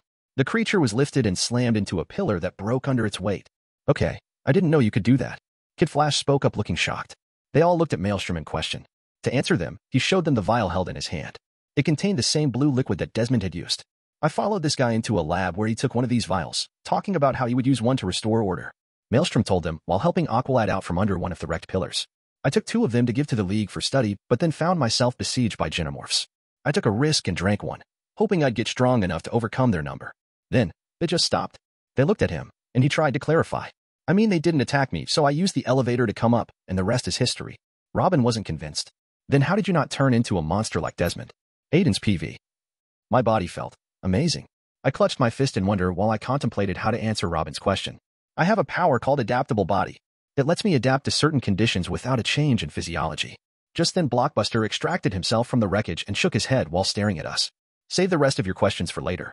Right now I think we should handle this." "He's right, Rob. We need to take this thing down." "I agree," Kid Flash said and was backed by Aqualad. "You all talk too much," Superboy told us and sprang forward with a snarl. I looked at Robin and added him the second vial. He looked at me strangely. "You excel at long range against this kind of opponent. It's less risky if the vial stays with you." He nodded and I jumped into the fray, following the others. I called upon the air to slow down Kid Flash's body from colliding against me. "Thanks," he said upon landing. His body blurred as he jumped back to fight against the monster. Blockbuster took Aqualad's water maze to the face and stumbled back. Although he was disoriented, he managed to backhand Superboy, sending him flying off. Aqualad came into position underneath him and slammed a hammer on the monster's side. I jumped over him assisted by the wind and slammed an axe kick on Blockbuster's head, sending him to the floor on one knee. Kid Flash whizzed in with 100 punches a second, moving faster than Blockbuster could see, successfully distracting him. "Aqualad. Superboy. Hold him down, I have a plan." "Don't order." "Not now, Superboy. You can set me on fire later with your heat vision. Right now, use that anger and work with us." "Robin. Some smoke bombs to distract him." "Kid Flash, keep doing what you're doing." "Got it." It must have been the urgency of the situation combined with no one else having a plan, but they listened to me. "Kid, fall back." He did so, right when Robin's smoke bombs hit Blockbuster. I slammed a double hand punch on top of his head when he made to get up, sending him back to a knee. Superboy and Aqualad came in from behind and grabbed each of his hands, pulling them back. They strained and I hurried to carry out the final step of the plan. I waved my hands and a bubble of air surrounded Blockbuster's head. I sucked out all the oxygen from the bubble, slowly suffocating him. "Hurry," Aqualad shouted, his hands shaking while his face scrunched up. Kid Flash came in from the side and helped him, barely easing the burden. Blockbuster's eyes were wide open as he tried to rise up but couldn't due to the legs placed on his back, pushing him to the floor and denying him leverage to stand. Finally, he slumped on the ground, passed out, and the 3 of them let go, breathing heavily. I never want to do that again." I ran a hand on my face and breathed out. "It's over." The entrance was before us. I looked at the others and pointed to Blockbuster. "Should we leave him here or?" The unanimous decision was to carry him outside, a task that Superboy took on willingly this time, sending a challenging look my way. We followed him out and into the night sky. Superboy dropped Blockbuster on the ground as he stared at the moon, too distracted to notice the League watching us with unamused looks on their faces. I looked at Batman and he narrowed his eyes at us. "You have some explaining to do." Chapter 10, Aftermath and the New Perk. Aden's PV. "I'm Superman's clone." The air chilled suddenly at the drop of Superboy's statement. Superman's face hardened in a way I hadn't seen before. Seems like Batman hadn't informed him of anything. Speaking of the Dark Knight, he did not look happy. "What happened?" he ground out. No one stepped up to talk. Robin finally sighed and started talking with the rest of us, adding bits and pieces to the story. Batman looked at me strangely once he heard that I had used the Blockbuster formula but otherwise didn't comment. Some of the other League members did not look at me fondly. Oh boy, they probably think I'm a power-hungry maniac now. That said, I wouldn't change a damn thing. I was itching to go and test out what I could do now. After we finished, Batman held out a hand and Robin placed the Blockbuster formula on his palm. Batman then put the vial in his utility belt, and the League members separated themselves from us to have a brief meeting. I looked at the others. We looked banged up due to the fight, but we were all otherwise okay. It started out as a chuckle, then I started laughing in happiness. The others looked at me weirdly. Hey, you okay, man? Kid Flash asked, and I smiled at him. Just happy that we're still alive. I mean, we beat that thing. We beat everything Cadmus had to offer and came out on top. Robin smiled. I forgot that this was your first time. Kid Flash whooshed next to me and draped his hand across my shoulder. Yeah, man. You were great. And you did make a tornado when the Genomorphs tried to overwhelm us. I laughed as he reminded me of the time he had asked if I could create a tornado like Red Tornado. You're pretty alright, new guy. Overwhelmed? Why is no one ever? Robin started only to have Kid Flash cut him off. No. No more whelm stuff, Rob. Aqualad patted me on the shoulder. He's right. You handled yourself admirably. You're fit to be a hero, Maelstrom. I smiled, a feeling of giddiness overcoming me. I looked at Superboy, who was scowling at Superman's direction, and the glee diminished a little. I couldn't let Superman's relationship with what was virtually his son start off so rocky. Something had to be done. Manhunter. I mentally shouted. John didn't react, so I shouted even louder. Manhunter. Yes, Maelstrom. How can I help you? He finally answered. John, could you please connect me to Superman? John was silent for a little while, probably questioning when he had turned into a phone. Then, very well. The next voice I heard was from the Man of Steel. Maelstrom. He asked, and I walked a little bit away from the others to stop any distractions. First of all, I cannot begin to imagine what you're feeling right now. I know you're shocked and confused and many other conflicting feelings that someone in your position would feel. Go on. Instead of replying, I concentrated on relaying the memories of Superboy fighting with us. I felt the undertones of surprise, respect, and a tiny touch of pride through our link, but so was confusion, distrust, and fear. He fought against all he's ever known because he wanted to live up to your legacy. He wants to be like you. Superman is more than just a man. You represent truth, justice, and compassion. Those values are what he admires in you. Someone like that, striving to earn your approval, does not deserve a cold shoulder. What would you have me do? I never planned for any of this to happen. The Man of Steel lost his nerve, showing just how much of an emotional turmoil he was in. But I knew I had him where I wanted. Neither did he. Give him a chance and try to connect with him. He's your son whether you like it or not, and right now, he'll need you the most. Do this so that you will not regret in the future when you try to be in his life. No, you don't know what you're asking of me. I sighed. Why does he have to make all this so dramatic? I'm asking you to stand above the negative emotions. Be compassionate. That's not too much to ask, is it? And with that, I cut off the mental link. I was under no illusions that he would listen to me. But those words, he needed to hear them. Superman made his way to us and stopped before Superboy. He breathed out and a small smile appeared on his face. I saw what you did, courtesy of Maelstrom. Good job. Superboy. Hell, even I was surprised. That's not what I was expecting. Thank you. Superboy stammered out. You will be staying at Mount Justice with Maelstrom. I'll be coming over regularly to check on you before we figure anything else out. With that, Superman nodded and looked at me from the corner of his eye as if to ask, satisfied? I looked away, only now realizing that I had just lectured the Man of Steel.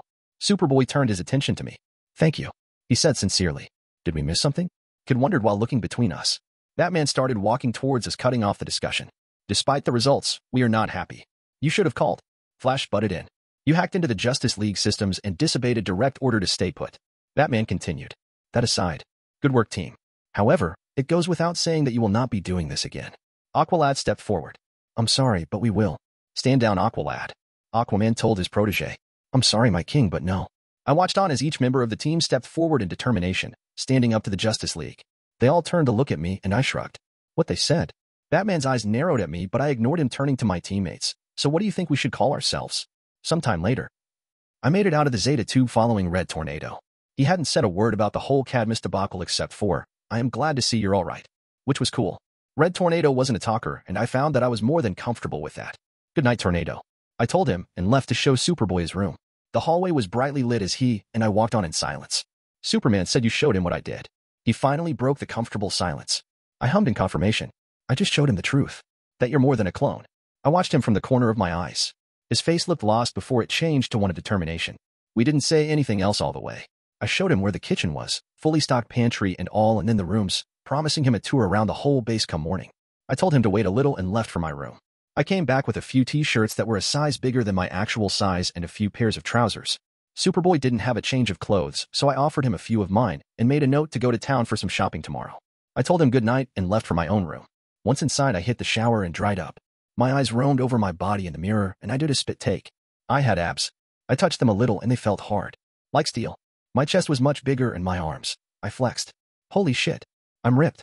It must have been the blockbuster formula. Thinking about it, I was reminded of the talk I would soon have with Batman. I wasn't looking forward to that. Done with admiring my new body, I fell inside my sheets to sleep, but a prompt from the system appeared before my eyes. I propped myself up and read it over. Congratulations. For participating in your first superhero mission and not dying, you get Chi Blocker perk. Chi Blocker, take down your enemies by targeting their Chi points. I smiled. Information appeared in my head on the forums and where to target to block someone's Chi. This new perk was very welcome. I wonder if it would work on superhumans like Deathstroke or aliens like Superman. The short answer? Yes. As long as the target was biological, then all I would need to do is hit their Chi points, and they would be helpless. The next morning, Red Tornado will be your supervisor, Black Canary will handle your training, and I will deploy you on missions. Batman announced. We were all in the Hall of Mount Justice. That is the team and the mentors and Black Canary. I tried my best not to stare at her, but goddamn Canary was hot. Batman continued while my mind went off tangent into fantasies with Canary calling me Zaddy. What? I'm a fucking hormonal teenager. Cut me some slack. The 6 of you will be that team. Batman finished. Wait, 6 of us? Robin asked in confusion and Batman gestured behind us at the pair coming out of the Zeta tube. Team meet Miss Martian, Manhunter's protege. She will be part of you. A green-skinned shy girl waved at us from Manhunter's side. Hello. Kid Flash draped a hand over Robin's shoulder and whispered. I'm loving this gig more and more. Then he turned to the new arrival. Hi, Miss M. I'm Kid Flash. This is Robin, Aqualad, Superboy, and Maelstrom. Hi. I waved at her, then turned my attention to Manhunter and raised an eyebrow. She's your other student, isn't she? Manhunter smiled and nodded. Miss M must have felt the telepathic feedback as she turned to me, and a second later, I heard her voice in my head. Hello. Your mind is very open telepathically. I frowned. Is that a good thing? Or? It is. Especially for someone who's not a telepath. It just means you can project your thoughts out to a telepath much easier. In addition, your mind is very flexible. It's nice to meet you, Miss Martian. Excuse me, guys. I spoke out loud and approached Batman, who was typing something on the hall's computer. I cleared my throat. I'm guessing you want to talk? He stopped what he was doing. Yes. Chapter 11. Testing out the new strength. Aden's PV. Why did you take the serum? Batman's question cut right into the matter. I couldn't afford to lie to him, so I went with the simple answer. For power. To clarify, the situation was bad from the beginning, which is why you should have stayed put. Batman interjected. I'm sorry, but have you met them? Plus the whole situation with Speedy left them in a position where they wanted to prove themselves to you. It was either join them and try to help out or stay back and lose out on the camaraderie. We were a little further away from the team. Batman had pressed a button on his datapad and I picked up on a static field enveloping our position. Explain. He told me, clearly referencing on why I took the blockbuster formula. It's very simple. I didn't see another way we could win. We were trapped in enemy territory, an enemy who had easily taken us out earlier. After eavesdropping on Desmond and learning what the serum could do, I took it in hopes that it would be enough to grant us victory. I avoided the negative effects due to my other power. Adaptable physiology. He stated, and I nodded. I ran a hand through my hair. I won't lie to you, Batman. I was selfish, and I endangered my life, but my intentions were not evil. All I really wanted to do from the start was to get the others and leave. But things just got more and more complicated along the way until finally, I found myself in that position. I clenched my jaw. I don't regret my choice. I finished, waiting for his verdict. If he wanted me to leave the team, then I was okay with that. I had a plan in place on how I could do the superhero gig by myself. Don't do it again. Next time things might not work out as well as they did.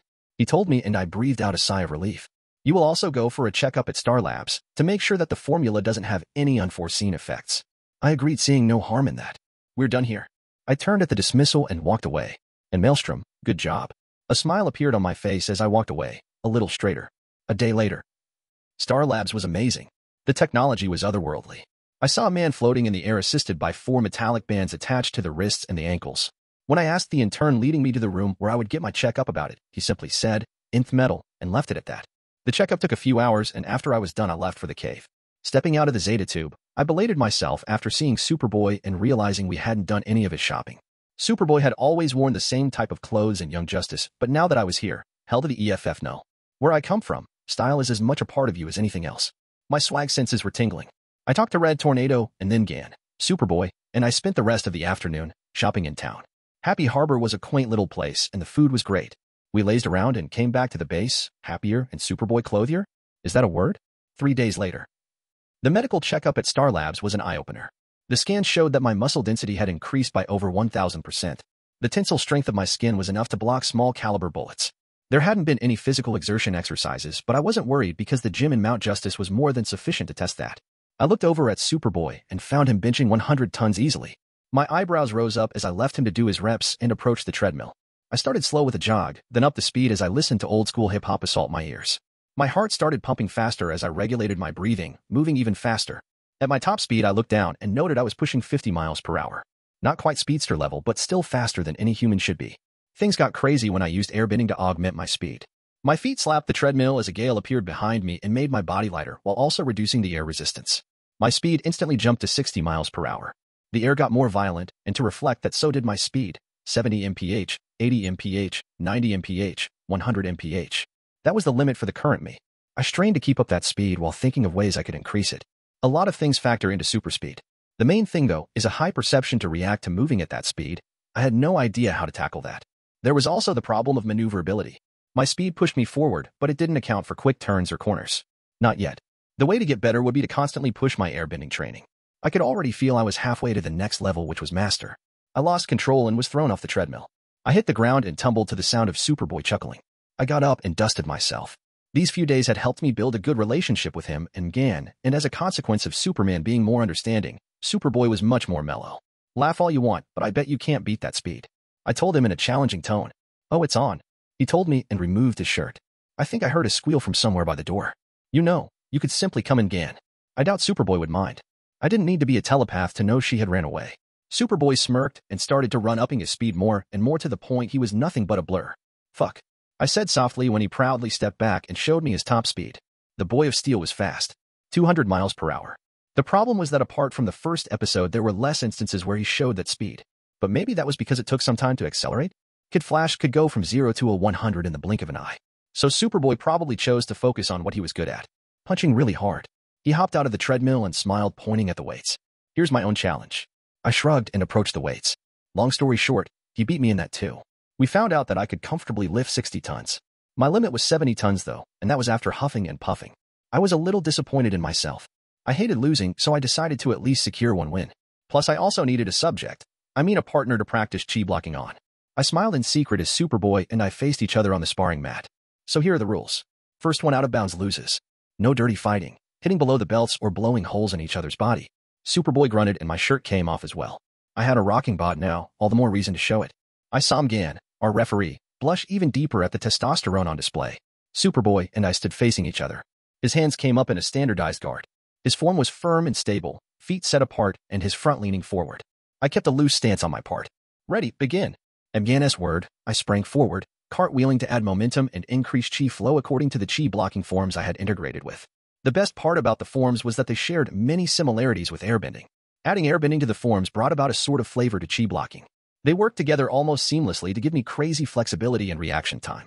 I transitioned from the cartwheel to a twist in the air, coming down upon Superboy with a mock of a punch, the joint of my index finger protruding slightly from the rest of the fingers. This was to target the chi points better. Superboy swiped his fist at me, but I grabbed his hand, twisted my body, flowing like water to his back. My hand lashed out to his armpit, and he sucked in a breath as the arm went slack. Undeterred, Superboy threw a backhand while turning his body to keep me in his vision. You can't hit what you can't see after all. Except if you were me, I ducked the hand without looking and swept his legs from under him. My hand shot out multiple times before he could touch the ground, and when he did, his body lay there motionless. What was that? He asked, bewildered. I sat cross-legged while Mgen flew forward in worry. That, my friend, is chi blocking. Is he going to be okay? You don't worry about him. It's going to wear out in just a short while. Gan looked relieved at my words. I turned to address Superboy. I guess I can count this as my win? He grunted, a little annoyed, making me laugh. We then left for the kitchen after Gan told us about the cookies she had made. They were actually good, especially given that they weren't burnt like the ones in the prime timeline. A day later, the others came to hang out in Mount Justice. Superboy was not around, however. Surprisingly, Superman had asked Superboy to accompany him for a patrol around Metropolis. I was really happy for him. No doubt it was a tactic for the older man to get a reading on his clone, but although their relationship hadn't started out smooth, I had hoped that it would go well. Miss M and I decided to give them a tour of the base and its facilities. Of course, things got interesting when Robin and Kid Flash decided to try and beat my record on the obstacle course. Chapter 12, Taking Flight. 30 advanced chapters in my pat.rayon. patrayon.com/St. General PV. Robin bent his knees as the alarm went off. Suddenly, he sprang forward, his feet barely losing balance on the rolling log as he ran on it. He heard the cheers from the rest as he ran on towards the next obstacle that was a wall with 2 pegs that went on to slots, which he used to climb. His hands seamlessly used the throttle pegs to climb. Not even once did his feet touch the wall. He pulled himself over it and jumped, landing on the ground gently, rolling, and then using the momentum to add speed for the 20-feet-high warped wall. He heard Wally ask if he would make it, and Robin smiled. This was easy compared to the training he had gone through. Robin's legs pumped as his feet pushed off the wall to grasp its top, and then he used his hands to not only pull himself up but to also throw himself further, leading to him grasping the rope and swinging to the next platform. Okay, that's cool, Aden admitted. Before the blockbuster formula, throttle pegs always gave him trouble. Aden watched on as Robin completed the rest of the obstacles and ended up with the second fastest time. 21 seconds. Aden said, pressing on the timer. What? No way. Wally came over to see for himself. He beat you, Wally. Just accept it. He beat us all too except for Aden, Calder told him. In last place was Superboy, who had been disqualified when he got frustrated at the flywheel and smashed the rolling plates. Next place was Calder at 25 seconds, then Wally at 22 seconds, and finally Aden held the record at 19 seconds. Gan had refused, saying it wouldn't be fair because she would just fly past all the obstacles. Unsurprisingly, Robin was frustrated that he didn't beat Aden. However, after learning that Aden was at the obstacle course every day, he chalked it up to him being more familiar with the obstacles and promised he would beat his record. The team were enjoying themselves when Red Tornado's voice rang through the gym's PA system. Red Tornado to team. An emergency alert has been triggered at the power plant. I'm sending you there to investigate. Covertly, he added. Finally, a mission, Robin said as they ran out of the training room. How are you guys going to get there? Maybe I should scout ahead, Wally asked, his goggles coming on. No need, we can all use Miana's ship, Aden told them. Hello, Megan. Of course, follow me. Miss Martian took a turn and the rest fell right behind her. They soon came upon her red oval craft. It's, cute? Not aerodynamic, but definitely cute. She's asleep, Wally. Let me wake her up. The ship transformed upon Miss Martian's touch and they entered. They took their seats and Miss Martian controlled the ship towards the huge bay doors that were now open, courtesy of Red Tornado. Robin reached into the sleeve of his jacket and pulled out his yellow utility belt. You had that the whole time? Wally asked. Yeah, just like you had your goggles with you. Touché. So what do you guys think it is? Wally asked, looking around at the rest. They were already approaching the power plant in question. A huge-ass tornado heading our way? Aden responded. What? Wally's question was answered when he looked through the windshield of the ship and saw the tornado in question. Miss Martian, pull back. Aqualad said in urgency, but it was too late. The ship was sucked into the tornado, disorienting everyone. By a stroke of luck, Miss Martian took advantage of the tornado's motion to pull away by accelerating forward suddenly. The ship landed safely and they all jumped out. So what's the... Aden cut his statement short when he caught sight of Robin trying to sneak away. Oh no you don't, Robin. Everyone turned to stare at the boy wonder, whose sleeve was gripped in Aden's hand. Robin chuckled. I was just going to scout ahead. You guys come up with the plan. I'll work with you. He then pulled on his sleeve and ran forward. Same with me. You guys come up with the plan. Wally said and sped off. So what's the plan? Miss Martian asked.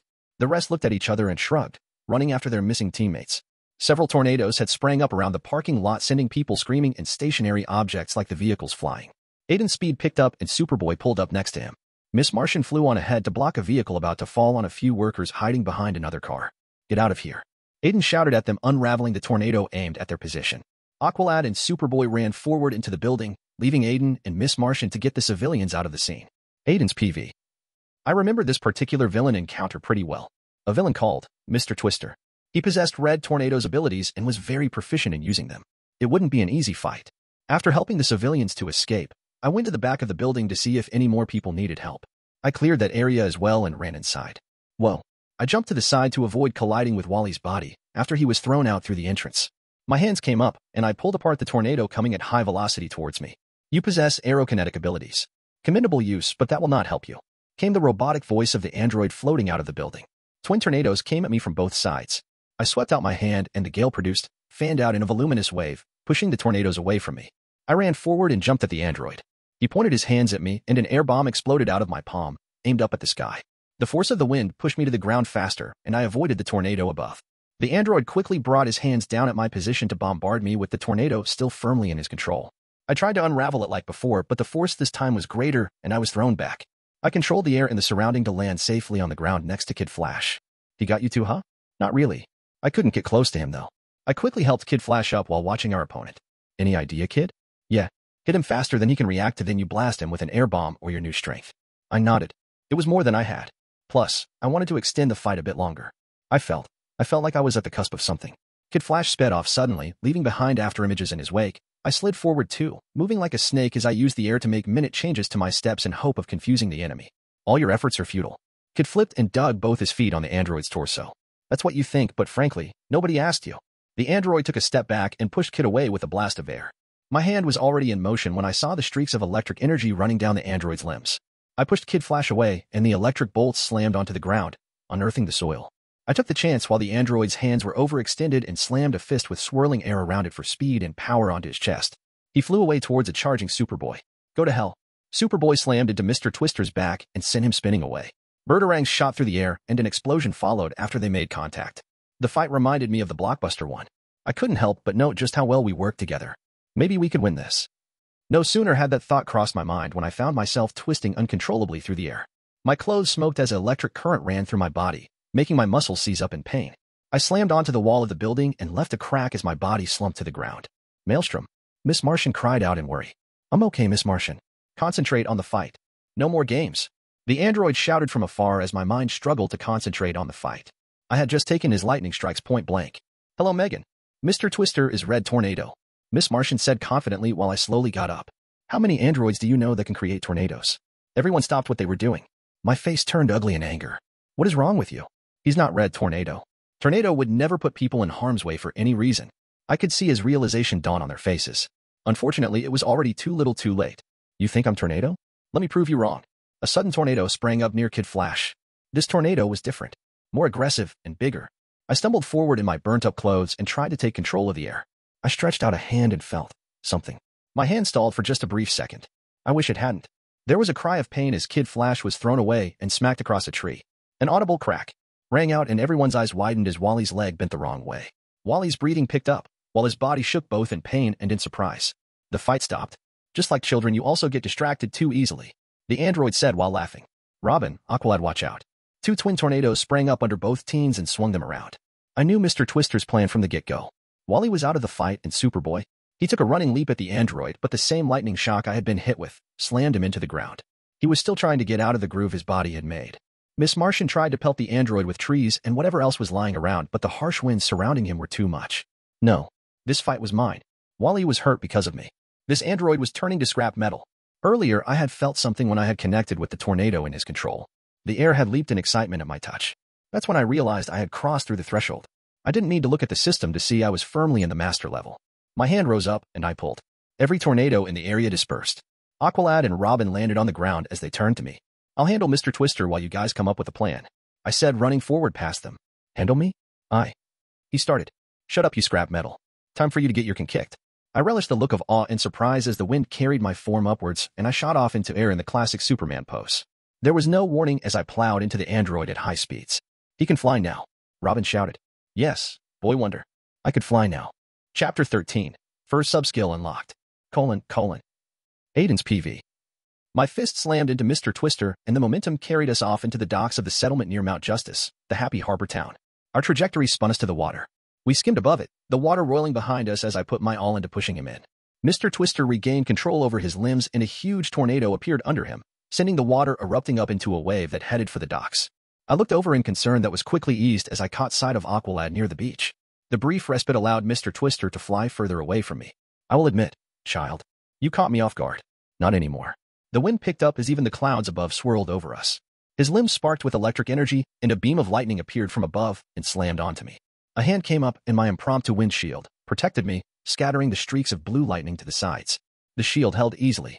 I had access to air constructs now, perks of getting to master level no doubt. The shield was a pale green color. I enlarged it to cover my body as Twister's signature tornadoes besieged me from all sides. My bubble of wind held, swirling around not unlike the first time I went into the avatar state. You love tornadoes, huh? Let's see how you like it standing on the receiving end. I told the android. My hands reached to the sides and forcefully took control of his tornadoes. Impossible. I combined them into one and sent it over to him. Improbable maybe, but not impossible. The tornado slammed onto a dozen more he created while flying back. All I did was incorporate his attacks into mine. He tried to fly away from the scene, but I unraveled the gigantic tornado and pulled it close to me. The wind roared as it jumped to follow my orders, sending water spraying all around me. The sea under me churned as I pointed my hand out to the android flying towards the settlement.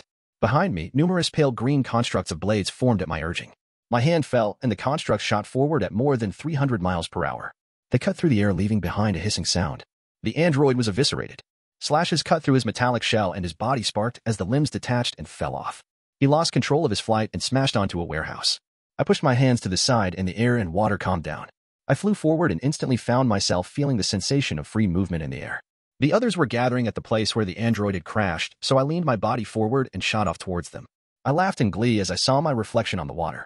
I touched the water, doing twists and turns, and all too soon found myself arriving next to the team.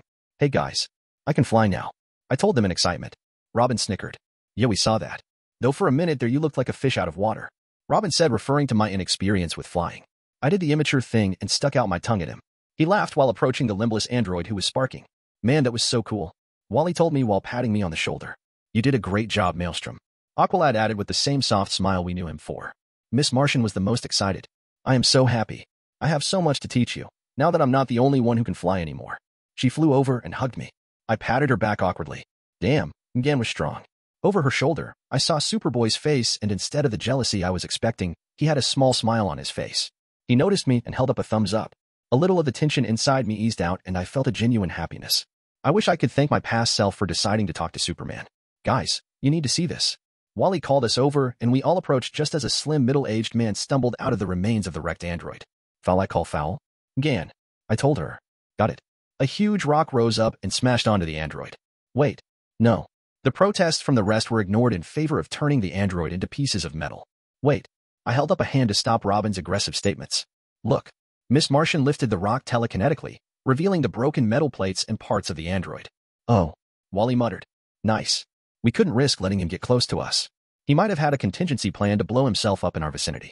How did you know? Robin fell back on his detective's side. I asked Miss Martian to read his mind telepathically while we were fighting him, but she couldn't. The only way that is possible is if Mr. Twister was inorganic. Miss Martian supplied. Right. But the simple answer? You guys didn't see it, but his left foot was sparking due to damage. Last time I checked, a person bleeds with an injury like that. Superboy noticed the red light from one of the android's eyes and stomped on it. I'm hungry, he stated and left for Miss Martian's ship that had just arrived. Wally flashed over to Gan's side while Aqualad left to stand a bit further from the rest of us. He brought a hand to his earpiece and gave Red Tornado status update on the mission. Hey beautiful, what do you say we go and make more of those awesome cookies? Wally said while winking. Robin laughed. We? You're going to be eating more than baking. Dude, come on. Aqualad and I watched their teasing and chuckled. Once we were all in the ship, Gan took us back to the cave. That man found time out of his schedule to come to the debrief. He had us go over everything for 1 full hour before letting us leave. I stayed behind after the others had left to go have some cookies to talk the Dark Knight. Your abilities increased, he commented, reviewing the report we had made on the android. The League had gathered up its parts, and I was sure Batman would look closely into the perpetrator behind the whole thing. I remembered something. There were other androids apart from Red Tornado in one continuation. He looked up from the data pad and narrowed his eyes. That's not in the information you gave me. I shrugged. I guess I forgot. There are many timelines and alternate realities. It's confusing at times and some details are forgotten. I see. You'll write up a report on all you can remember. Now, what do you need? He went right back to the pad and I was silent as I mulled over what I wanted to ask. I clenched my jaw. I was thinking of introducing some of the stuff from my world on this earth. Batman looked up. Explain. I pulled up a chair and rested my hands on the table. You know, things like music and books. The glare came back again. No. I knew this was going to be hard, but I couldn't do it alone while also being a hero. I needed Batman's or rather Bruce Wayne's help. Look, I know your reasoning behind saying no. I stopped to judge his reaction and continued when I saw he was listening. You think that I might mess up and disclose something that I shouldn't. Which is understandable, given my situation. My fingers started tapping on the table, a nervous tic I've always had. That can be solved by vetting everything before I release it. You're avoiding the main reason. Batman's gruff voice answered. His wide eyes peered through my own, and I felt like there was nothing I could hide. The tapping increased. Okay. I sighed. You also think that the chances of other fictional worlds existing is highly probable due to this planet being real here, yet just a story back in my home dimension. You're worried that someone from another dimension might travel here by whatever fluke and come across a spoiler on their life. He grunted, making me shake my head. DC doesn't do crossovers except maybe with Marvel. And this discussion is over, Maelstrom. I got up a little angry. I knew Batman was stubborn, but come on. All right, I get the point about the books and whatnot. But what about music? I think he might have cocked an eyebrow at me. I just want to do something I'm good at. Being a superhero is a noble use for my abilities, but I feel like it's still not enough for me. My uncle owned a recording studio, and I have grown up with music surrounding me. The Dark Knight was silent for a while. I will think about it. Was that the best I could get out of him? Yes. Did I get the hint to leave it at that? Yes. Did I follow it? No. Look, Batman. I know you're concerned about a whole lot more than some teenager from another dimension asking you to let him do something he loves, but there's nothing to think about. This is something I am not willing to back down on or make concessions about. I just thought I should inform you out of respect. Have a nice day, sir. I turned and left the room, trying and failing to calm down my shaking hand. That was very nerve-wracking. Somehow standing up to Gotham's protector was much more scary than fighting Blockbuster and Mr. Twister combined. I had meant every word I said to him. I loved music, and now that I was in another world, I wanted to bring some of my favorite songs to life. Especially considering that this world didn't have Chris Brown, Drake, or any of the well-known stars. I won't lie. I was excited to be the pioneer of a different kind of hip-hop, trap, R&B, you name it. The shit I had was going to leave the whole world shook. Too bad Batman said no to me writing some of the bestsellers from my world. You know what? What if I use a pen name? Not only that, but I could think of a few light novels I could discreetly upload online. Then when I have already established myself, bam, I come up with Harry Potter. For this plan to work, the telepathic lessons were a must now. I needed to remember the books clearer. The whole team was at the kitchen, but I didn't feel like talking to anyone just yet. I wanted to freshen up first. Martian Manhunter was coming for the telepathic lessons I had asked for. Gan had been showing me some exercises on how I could increase focus by getting rid of distractions. The lessons were good and really informative, but I also found them a bit lacking. Gan refused to challenge me. She didn't want to hurt me by taking it too far, so Manhunter was my only chance at not being baited. I had my shower and sat down on the bed after remembering to check out my status.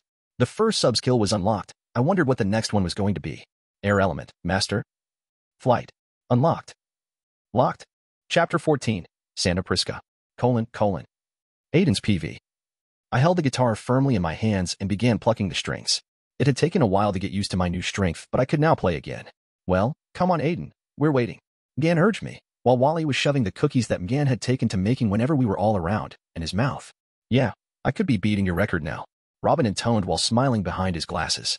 I rolled my eyes. Patience, guys. I believe he is about to start. Thank you, Calder. I pray you live a full life. I cleared my throat and fidgeted at my seat. I was nervous. I hadn't played ever since I had come to this dimension. Not seriously like now or in front of the whole team or any other audience for that matter. It had been 3 days since the fight with Twister, and we were all back to a 100%. I had decided against playing him for the weekend by Coldplay to them, which is what I really wanted to do. To start off, I needed something catchy yet simple. The melody to Pink Sweats at my worst started playing and everyone became entranced. I had always had a lyrical tenor, great for singing, but I had trouble controlling my breathing. Funnily enough, after the blockbuster formula, that problem disappeared. Can I call you baby? Can you be my friend? Can you be my lover up until the very end? Let me show you love. Oh, no pretend. Stick by my side even when the world is caving in. Yeah. Oh, don't you worry. I'll be there whenever you want me. I need somebody who can love me at my worst. No, I'm not perfect, but I hope you see my worth. 'Cause it's only you. Nobody knew. I put you first. And for you, girl, I swear I do the worst. I put in all my emotions, my fear at finding myself in a fictional world, missing my family so damn much, breaking up with my girlfriend just before I left my world, my hope that things would turn out okay, and happiness that despite it all, I had managed to make friends and find a place to belong. I quickly wiped a tear discreetly after I finished up the song and looked around. Everyone had open mouths. Guys, I said, knocking them out of their stupor. Wow, I didn't know you could sing like that. Gan said while blushing. Yeah, that was actually pretty good. Robin added. Didn't expect that at all. Wally said and then went back to stealing cookies from Aqualad's plate. I liked it. Superboy told me while smiling. They're all right. That was very good. You have an amazing gift, Aden. I hate being praised, and that's because I don't know how to react to it. I nodded and looked away while laughing. Thanks, guys. Wally super sped to my side. So Aden, what do you think about forming a band? You can sing, and I can play. We can call ourselves the Huh. You can play? Don't crack jokes like that, Wally. Robin snickered. Dude, I can totally play. I just need a few lessons and bam, drummer extraordinaire at your service. No one looked convinced. I decided to spare Wally the grim reality of how hard learning music was and patted his shoulder. I'll think about it. Batman to team. Everyone gather at the hall. We rose up and left for the briefing on our first official mission. To investigate Santa Prisca. I didn't recall this mission clearly. And the lessons with Martian Manhunter were focused more on concealing my memories more securely. I knew the mission with Simon was just around the corner, so I had had to forego the exercises to better recall my memories for hiding them away better. The mission was pretty straightforward. It was to covertly investigate the reason why the Venom Neo steroid shipment supply lines were stalled while the factory seemed to be operating normally.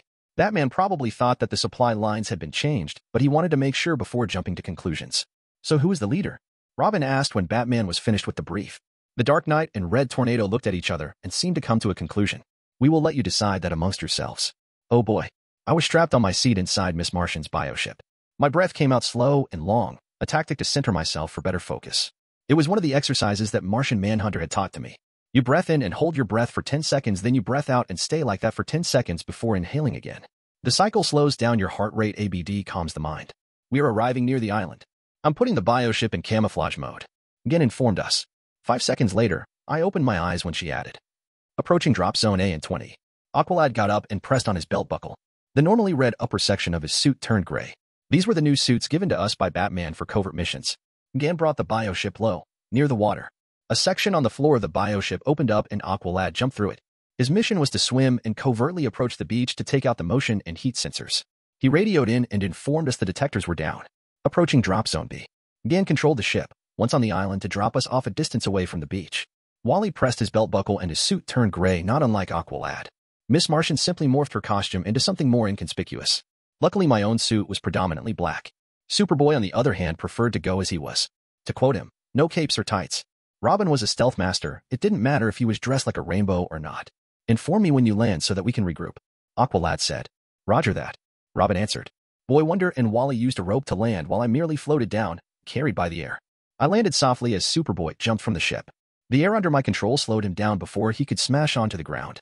I didn't need your help. He whispered harshly. It's a covert mission. Had you landed, the loud sound would have risked us getting found out.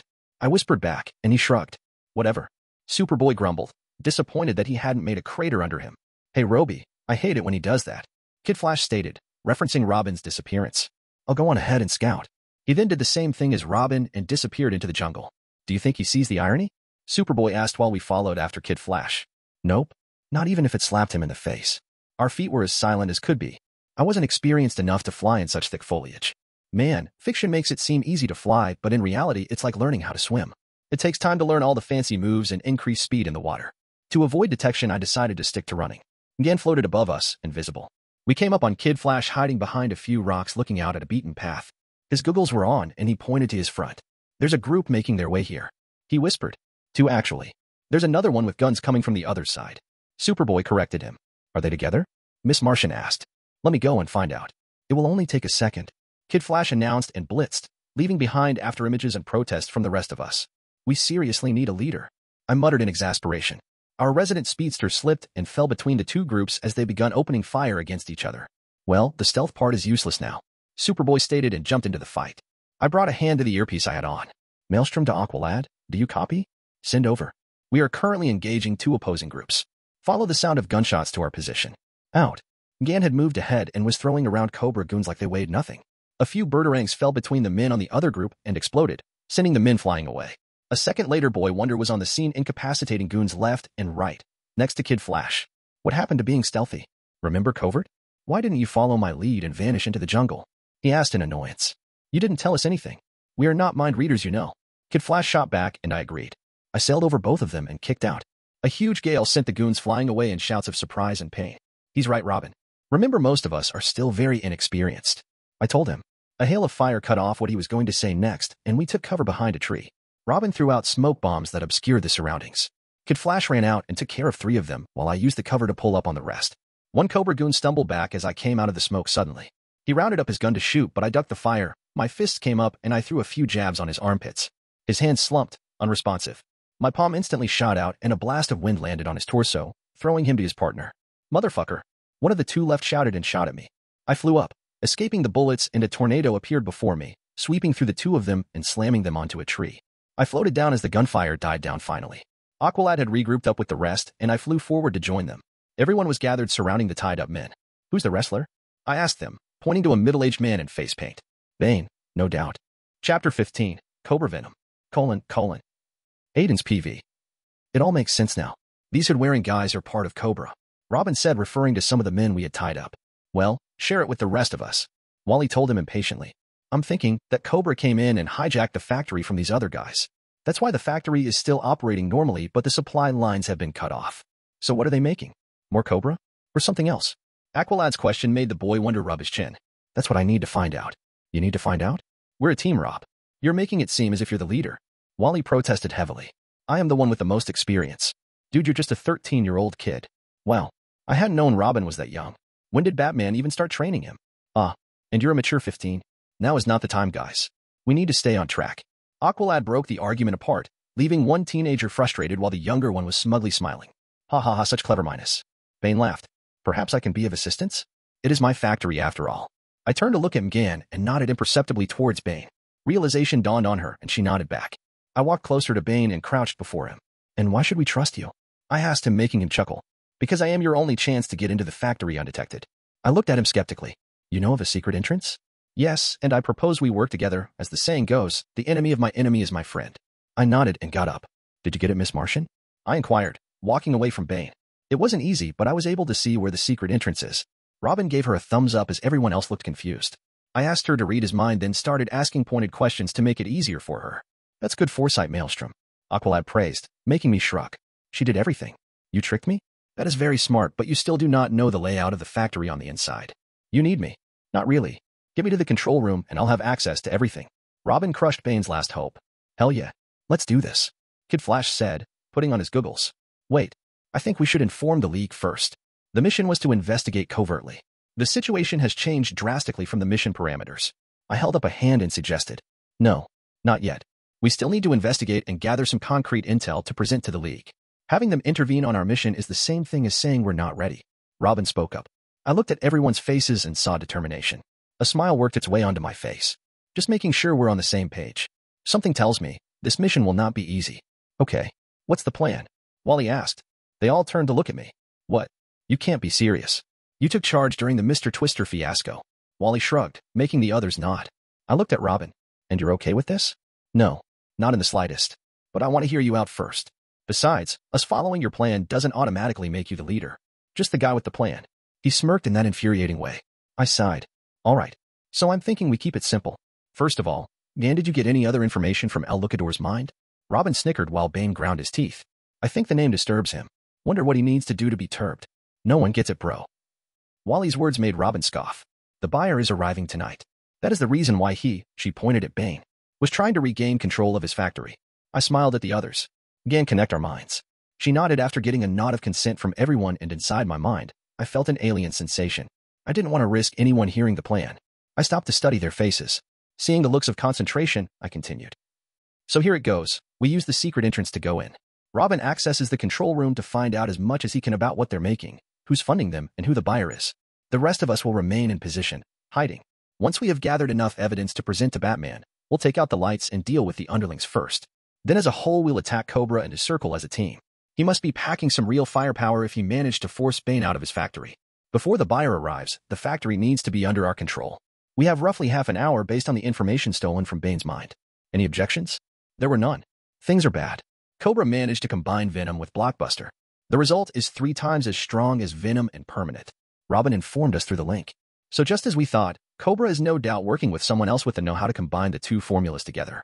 I doubt they can do that by themselves. Kid Flash added. Have you found out anything about the mysterious buyer? Nothing. Robin answered Aqualad's question. Okay, guys. We have learned what we can. It's time we took these guys down. Kid, get ready. Take away all their guns and knock them out once the light goes off. Use your goggles. Gan, bind them together using the zip ties Robin gave you.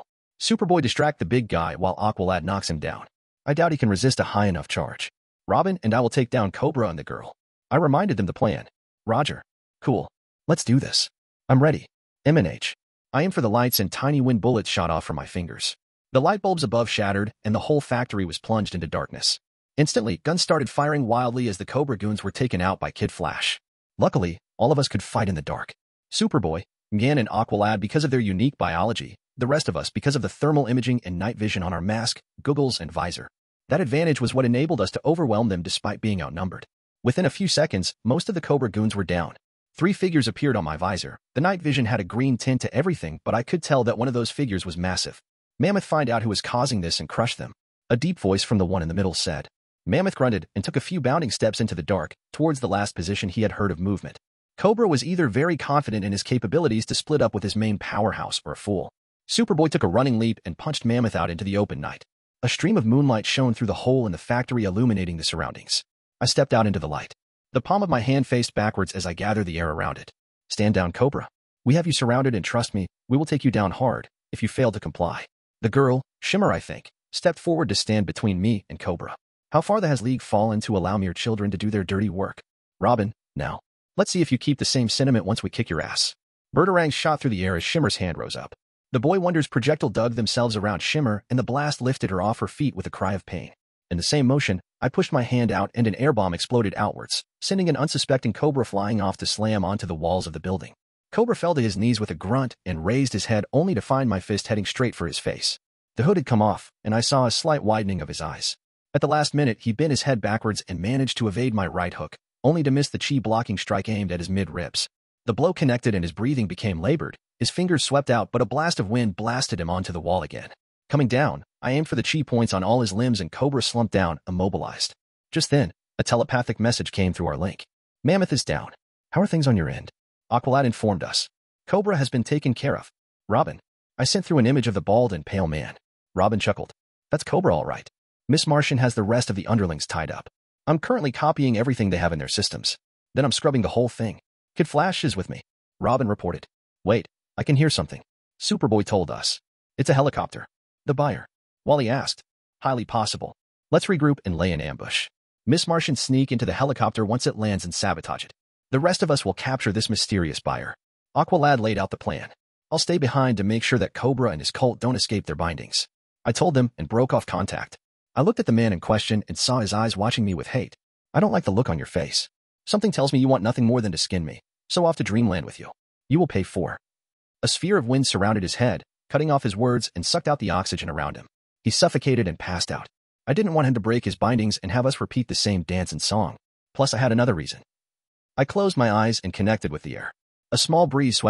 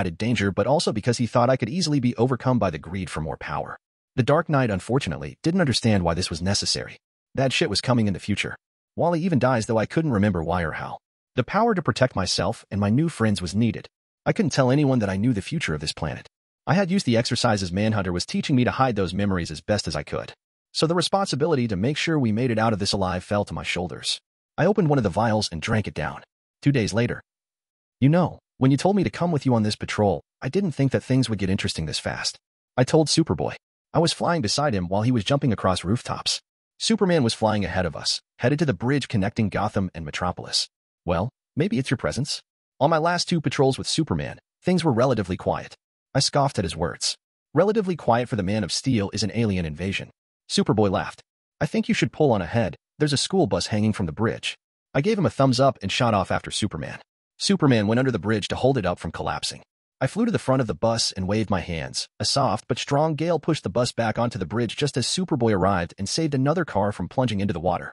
I went under the bus and easily lifted it up, then deposited it on a section of the bridge that was less likely to fall under its weight. I waved at the kids as they cheered in happiness. The driver breathed out a sigh of relief and muttered a thank you. I flew down towards Superboy and high-fived him. Good job, boys. Now let's. A transmission came through his earpiece and Superman answered. Slow down, Arrow. No, I'm available. I'll be there in a few minutes. He turned to address us. Sorry, boys. We will have to get that apple pie another time. League business. I'll call you later, Superboy. It's Connell. Connor on Earth. Superboy said while looking away. Superman looked surprised for a bit, before smiling and patting Superboy's shoulder. That's a good name. We will talk more about that later. Then he was off. Do you think he liked it? Superboy asked me once we had escaped the reporters. We were sitting on the Daily Planet's roof, eating corn dogs. Yeah, I mean, it's a great name. Plus you acknowledged your Kryptonian heritage and subtly told him you consider him as part of your family. I comforted him, knowing how much it meant to him for someone to say that. Thank you, Aden. We were quiet for a while, content to watch the city. What about you? Do you have family? He asked me, making me stop chewing. I wasn't ready to talk about that. Not yet. It's getting late. I think we should head back to the cave. I stood up, avoiding the look of sadness that flashed across his face. General PV. Santos was a businessman. He had started off as a common goon for hire, doing odd jobs for the mob, then joining Penguin once Batman had started targeting the Falcons. So Santos had wisely jumped ship. For the next half a decade, he worked for every supervillain in town, always managing to escape the long arm of the law and more than that, Batman's radar. Santos liked to think he was a smart guy. Hence, after saving away a tidy sum from all his illegal activities, he had set up a half a dozen legal restaurants around town and used his connections to purchase a building in Crime Alley on Theater District for his less-than-legal activities. The building was a generic strip club, but down in the basement, that's where the real show took place. An underground fighting club. The show brought in money like crazy. It was where people came to see men and women tear each other apart for cash. Now, Santos knew the rules of the game. First, never bite off more than you can chew. Second, always have an in with the cops. Third, stay the fuck away from the top 5 list. And lastly, don't mess with the freaks. The former two were self-explanatory. The latter two were a bit more complicated. The top 5 list was the list of the supervillains you did not want to tangle with. Number 1 was the insane prince of all crime in Gotham, the Joker. Santos was a man of morals, however little they may be, and the Joker sickened him. The next was Harley Quinn, mostly because of her relationship with Number 1. Third was Poison Ivy. She was toxic in all the ways the law deemed it. A terrorist in other words. Number 4 was fucking Scarecrow, and finally, the Riddler. Other villains like Two-Face at least had a modicum of respect to their goons. Santos left the underling business mostly because of the top 5. The last rule was to never mess with the freaks. By freaks, he meant Grundy, Killer Croc, Firefly, and Victor's Ash. Despite keeping that rule almost judiciously, trouble came looking for him instead. His eyes tried to keep up with the clearly superhuman movements of the newest contender in the room. He was wearing a balaclava that covered his whole face, only leaving his eyes open. The man was 5 feet 9 inches and was very fit. The black t-shirt he was wearing hugged his frame tightly. Brown skin suggested he was African American. He also had on black camo pants and sports shoes. An amateur. An amateur that was clearly winning. This was his 5th fight in a row, and he had won all of them, swiftly and ruthlessly. Santos didn't like it. The guy was a superhuman, no doubt. A metahuman likely. He had taken an almost 7 feet tall ripped giant down with a single punch. The crowd had gone silent before exploding into a wild cheer. People had started betting for him, and that meant Santos wasn't making money. Something had to change. He signaled to the event coordinator, and the man nodded. It was time to bring out his special guest. She owed him a favor after all. Aden's PV. 5 fights and 5 wins later, I knew the next match was going to be my last. Especially when the next fighter turned out to be someone very interesting. The crowd went wild as they made way for her. The adoration was intense. Her features were slightly Asian, but she had blonde hair. She was dressed in a sports bra, fingerless gloves, and her face was hidden behind a green mask that covered the upper section of her face only. Her identity hit me like an electric shock. I was standing before my soon-to-be teammate, Artemis Croc. Her eyes were set in determination. This wasn't a fight I could take casually and expect to win. Going all out wasn't an option either. I was here to try and control the added strength from the Cobra Venom formula. Hitting her too hard would kill her. I brought my hands up and we faced each other. Artemis' eyes grew wary once she started my form, but that didn't deter her. She took a step forward and attacked. Chapter 17, Solomon Grundy. General PV. Artemis Croc. That was her name. Mature for her age. Circumstances had forced that maturity upon her shoulders. That and her parents. One of them being a former supervillain, the other being very much still in the game. She also had a sister that had followed on her father's footsteps. Fortunately, Artemis still had her mother, and she was determined to break the chain. Artemis was going to be a hero. For that to happen, though, she had to pay off some debts. Get into the hero business with a clean slate. Start over without any skeletons hiding in her closet. Not more than she already had at least. Paying off the favor she owed Santos meant fighting in his underground fights. Artemis' training was enough for her to dominate the scene, but the opponent standing before her was different. She could immediately tell it. This wasn't going to be an easy fight. Artemis drowned out the noise as she watched the guy. Strong but with a physique that emphasized speed and endurance. She wouldn't outlast him. That meant putting him down quickly. She ran forward and started the fight with a jab. A jab that turned out to be a feint as her leg shot off to hit his thigh, a strike that would compromise his movements. Her opponent brought his knee up and blocked Artemis' leg with the side of his shin. Artemis rebounded and transitioned to a round kick aimed at her opponent's head. The guy's foot lashed out quicker than Artemis could react to and buried itself right onto her gut. Artemis clenched her jaw and moved with the blow, flipping backwards to bleed out the momentum. She tried to bring her breathing back under control and sprang forward once more. This time she came up from the side with a left hook, trying to reduce the chances of a direct hit on her body by her fast footwork. Punches, jabs, and swift kicks were exchanged in a crazy flurry of blows. The crowd cheered in ecstasy as the fight raged on. Artemis' fighting spirit was awakened by then, and a smile appeared on her face. She saw the same look on her opponent's face and knew he was also enjoying it. It felt like she was sparring with Jade again. The smile slipped off her face when in a particular movement she overextended and her opponent let loose two very fast blows that sent her reeling. The kick that followed the unexpected blows sent her to dreamland. Aden's PV. Shit. I got lost in the fight and forgot to regulate my strength and speed. The crowd was going ballistic as I ran forward to see if Artemis was okay. The ref called the match in my favor after the countdown got to 10. I slapped her lightly and she groaned on the ground, trying to get up. Hey, you okay? She shook her head and got up gingerly. Let go of me. The words were curt, and I had no choice but to comply. I followed her swaying hips as she left the ring and shook my head to get rid of the distracting thoughts. Ladies and gentlemen, I present to you, your new champion, Aang. The crowd started cheering me on with the name I had picked. I know, I have no originality. Bite me. Having bet $500 on myself, I went home with $5,000 due to the earlier fights. It wasn't a lot when you're working under someone like Batman who was a freaking billionaire, but it felt nice. Something about hard-earned money being fulfilling and all that.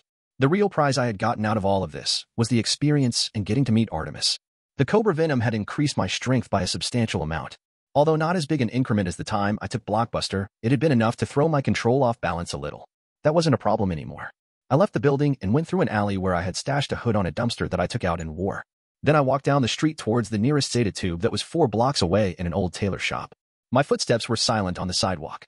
I came across a few people on the way that steered clear from me, showing just how cautious Gothamites were. During my walk, I noticed a figure following after me from the rooftops of the buildings I was walking under. Could it be Robin or Batman? I wondered before getting rid of that notion.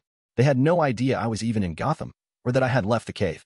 The only other person who would be interested in me would be Artemis. She was probably curious about me. I had beaten her easily despite the fact that she had been trained by Sportsmaster himself. And that guy was a badass. I continued walking silently, curious about whether she would actually confront me or not. I crossed the street to the next one and rounded on the corner of a building. This part of the street was a bit more populated. There was a strip club, Chinese restaurant, and even a Starbucks on it.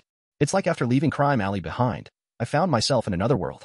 Artemis followed me closely just as I got closer to the shop with the Zeta tube. Then something unexpected happened. The manhole cover on the road exploded in a shower of concrete and metal. The screech of tires was heard as the cars driving on the street bumped into each other. Pandemonium exploded and people started running away while a figure rose up from the sewers. 7 feet tall, grayish skin, patches of similar gray hair, ripped clothes, and a body as huge as the Incredible Hulk. Born on a Monday. My eyes widened. Solomon fucking Grundy. The zombie looked around and then roared. The air carried with it a rotten smell that made me almost gag. A woman disoriented from her vehicle crashing onto another screamed out in fright upon seeing Grundy. Grundy rounded up on her. Grundy hates loud women. The giant shambled forward intent on crushing her, and I enhanced my voice while flying forward. Pick on someone your own size, you walking Halloween freak show. Excusing the irony, Grundy turned to stare at me angrily just as my fist landed on his face, lifting him up and sending him flying away. Everyone get out of here. I shouted and ran towards the woman from before. The seatbelt was cliché enough, stuck. I grabbed the door handle and pulled it. The whole thing tore off, and I threw it like a frisbee towards the loud stomps I heard coming my way. A few arrows hit the door on its way to its intended target, and the thing exploded once it made contact with Grundy, throwing him back. I pulled the woman out of the car and handed her over to another civilian who was escaping. The smoke hiding Grundy's position retracted upon another roar by the undead. Christened on a Tuesday. A few arrows shot through the air and dug themselves on the ground around Grundy's position. The arrows started beeping and then exploded. Grundy crashed onto the wall of the Starbucks building, and I flew forward as he got up. An uppercut sent him sliding up the building, with me following right under him. Grundy shook his head and snarled at me. He brought his hands to the side and then clapped his palms together. The blast of wind sent him flying up even faster, while I negated the gale produced from shattering any glass around and hurting people. I caught a glimpse of a fast-moving figure heading across the rooftops as I increased my speed and plowed right onto Grundy's chest, going even higher and higher. Married on Wednesday. Little man die. The shout reverberated through his chest, and his hand came down in a devastating strike. I twisted around him and grabbed hold of the offending limb and spinned him several times.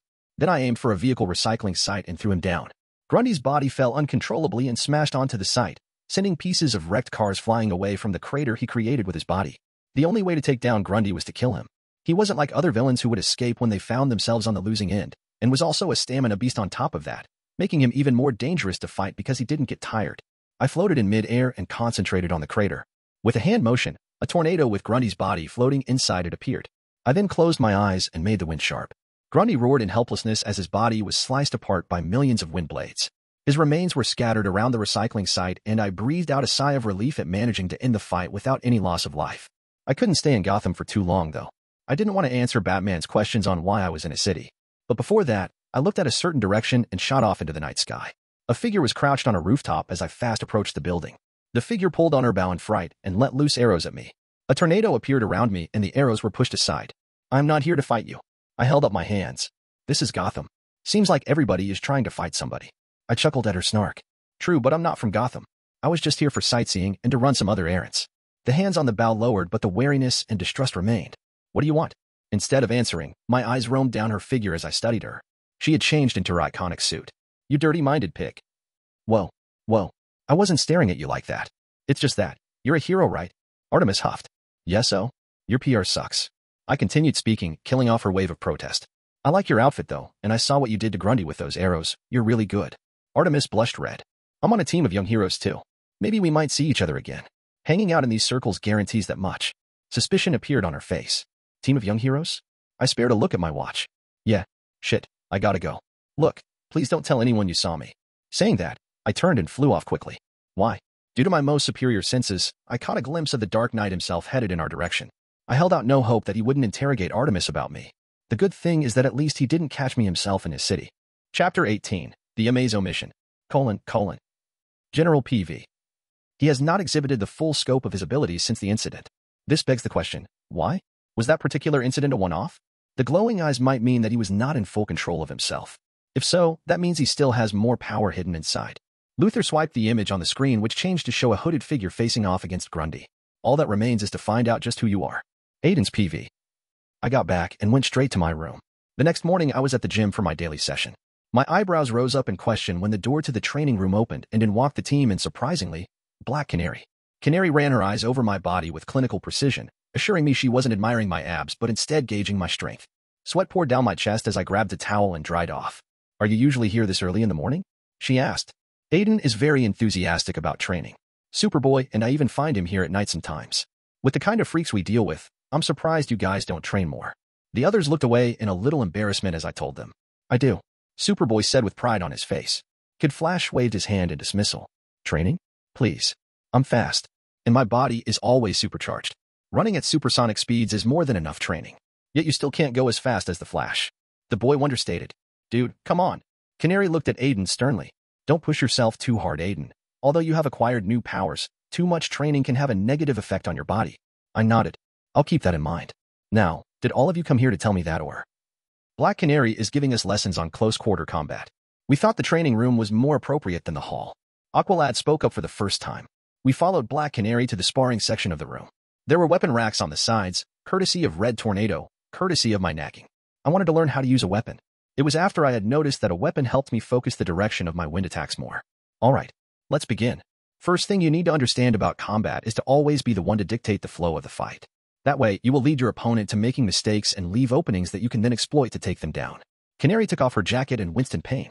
She had a bandage on her left hand. It comes with the job. She told us upon seeing the concern on our faces. I'll need a partner. Maelstrom, if you will. I stepped forward as Wally complained about not being able to show off his killer moves. We faced off and I instantly found out the difference between a martial arts master like Canary and an expert like Artemis. Artemis, I could read. Canary? She was a blank slate. This wasn't going to be easy. The way you carry yourself has changed, she observed. I looked at her in faint surprise. Yeah, I learned a new martial arts skill. It's called chi blocking. She cocked her head. That is an unconventional name. Never heard of it. Part of your powers, I assume. I nodded. How many powers does he have? Wally wondered out loud. Trust me, you haven't seen anything yet. Boy Wonder was quick to reply. His response took my thoughts back to the incident when we first met. That brief moment where I was lost in thought was all Canary needed to pounce. My eyes widened as her fist came too close to my chin. I leaned back and barely escaped the blow. Her hand bent after missing my chin, and the elbow landed on my solar plexus. Despite my durability, my diaphragm spasmed and pain assaulted my senses, making it hard for me to breathe. In panic, a bubble of air formed around me and pushed Canary away. She flipped and landed on the ground with the grace of a cat. From my kneeling position, I looked up and saw the odd looks on the team. A feeling of frustration hit me, and I barely stopped myself from punching a hole into the ground. How could I have been taken out that quickly? Holy crap. Did you guys see that? Wally spoke up. She was so fast. Miss Martian added. Can anyone tell me what Maelstrom did wrong? He got distracted at the start of the fight, allowing you to lead the flow of the fight. Robin responded to Canary's question. Good. There's one more thing, however. Inexperience. Maelstrom is not used to fighting opponents who are better than him, skill-wise. Unfortunately, you can only build experience over time. Batman to the cave. I need you all in the hall. We wrapped up the session with Canary promising us more lessons. I made my way to the hall along with the others in a dour mood. Fortunately, Batman had no reaction to seeing me, so I knew that Artemis hadn't sold me out. Then again, the Dark Knight's mood was barely readable at all times. Yesterday, Green Arrow and Black Canary were attacked by a new menace. The two requested for backup from the rest of the League. We soon discovered that the android who attacked them could copy and replicate powers. Batman stopped to press a key on the datapad. The huge screens facing us changed to show a devastated street, wrecked vehicles, and broken buildings. Everything clicked once I saw the image of Amazo on the screen. I sucked in a deep breath, earning a strange look from Robin. Amazo was in the information I had given Batman because of how dangerous he was. One entity with the powers of the Man of Steel, the fastest man alive, and an Amazonian demigod was nigh unbeatable. Add in the other League members, and you have someone only the Justice League could defeat. Android? Who built it? The design matches that of Evo's earlier experiments. Manhunter made himself known by phasing through the doors of the mission room. Evo? But he's dead. Apparently not. Black Canary sighed.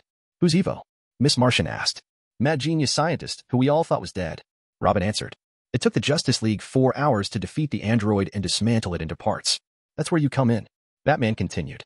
You want us to be the security detail for the parts to be transported somewhere. Robin caught on quick. Precisely. The 2 parts will be taken to 2 separate branches of the Star Labs. One in Boston, the other in New York for in-depth analysis. Excuse me. Everyone turned to me. If this Evo is as much of a genius as you say he is, wouldn't that mean he might have a way to track the individual parts? Good point. We might be attacked on the way, Aqualad said. Unfortunately, that is a risk we'll have to take. Immediate evaluation is needed in case another android with the same capabilities starts making trouble. Every precaution has been taken.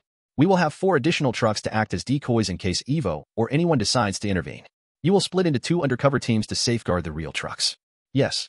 Road trip. Wally jumped in glee. I'm sending you the coordinates to the pickup now. Batman out. We all looked at each other thinking the same thing. This mission will definitely not go according to plan. We got into our suits and moved out. At the pickup point, we split up into 2 teams. I was with Aqualad and Kid Flash while Miss Martian, Robin, and Superboy were on the second team. We checked our comms and then proceeded to move, following behind the truck. Aqualad and Kid Flash were riding on some high-tech bikes while I was up in the sky acting as their eyes. The sky was beautiful and clear. The sun was shining down on the cornfields covering our sides and it felt peaceful. Despite the time of day, the road was desolate, allowing me to keep watch easily and still get lost in thought. My control over my powers was growing each day, and I was grateful for that. The effort I put into training yielded results, and I felt pumped up and confident about facing the battles that were in my future. Like Canary said, what I needed was experience. I also learned that just because I could block bullets with my body, my durability wasn't invincible. I still couldn't believe that she had managed to hurt me by targeting a weak spot. It just went to show that I still had more to learn. I would soon unlock the next subskill in the air element, taking me to Grandmaster level, and once I got there, it was only a matter of time before The first indication I got that something was wrong was the bright glint of glowing green eyes concealed in the cornfields. I swerved to the side, dodging the green laser beams that were quickly followed by the chattering of monkeys. Guys, we have company. Of the simian kind. I brought a finger to my ear and informed the 2 on the ground. Got it. I tried to fly down, but a group of flying monkeys besieged me from all sides. Let's try something new. Wind blade constructs appeared in my hands, twisting like miniature drills. I slashed a monkey's head off and plunged a blade into another monkey's chest. It screeched as its body twisted upon itself before exploding. My hands were a blur as I dealt with the creatures. The numbers did not reduce despite fighting off more than a dozen. The wind blades disappeared as I tried something else. My body spinned in place, creating a tornado that sent all the monkeys in my position falling down in several slashed-off pieces.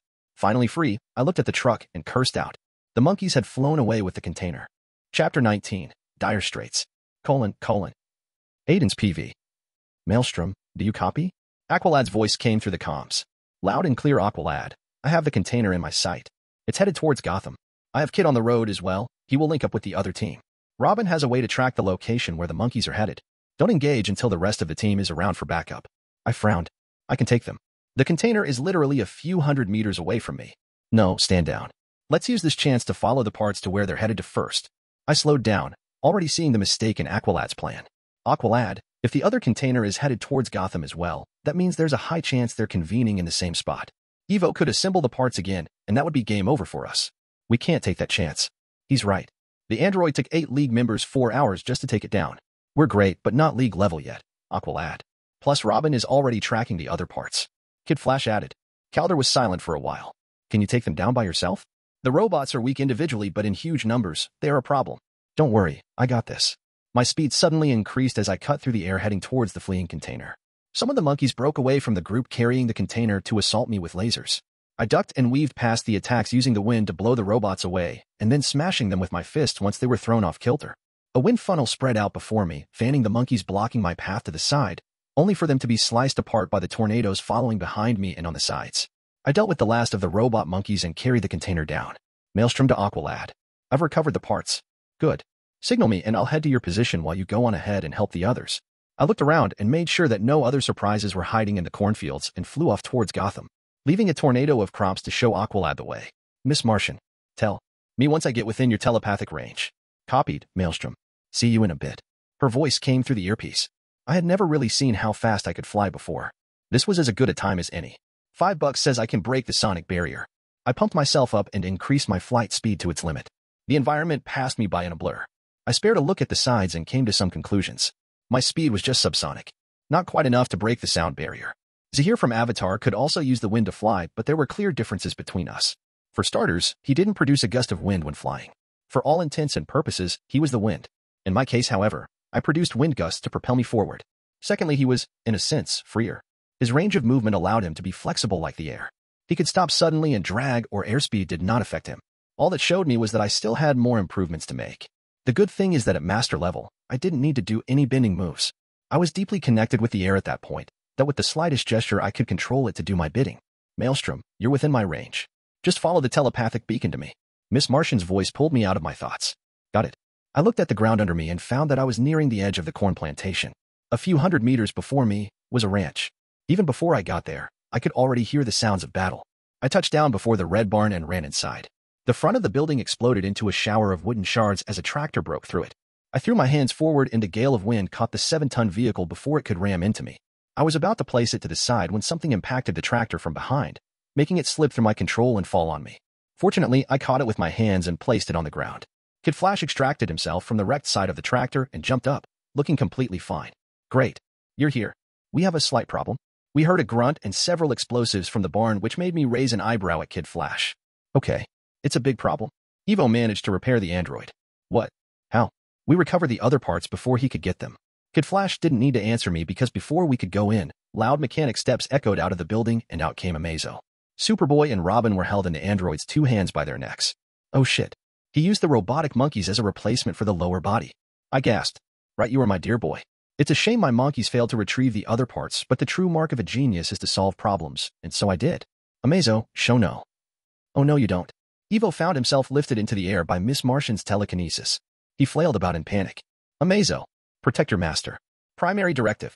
The Amazo threw Superboy and Robin to the side and turned to Miss Martian. Access Superman. It intoned. The Man of Steel's familiar heat beams exploded out of Amazo's eyes towards Miss Martian. She dodged them, but the beams followed her.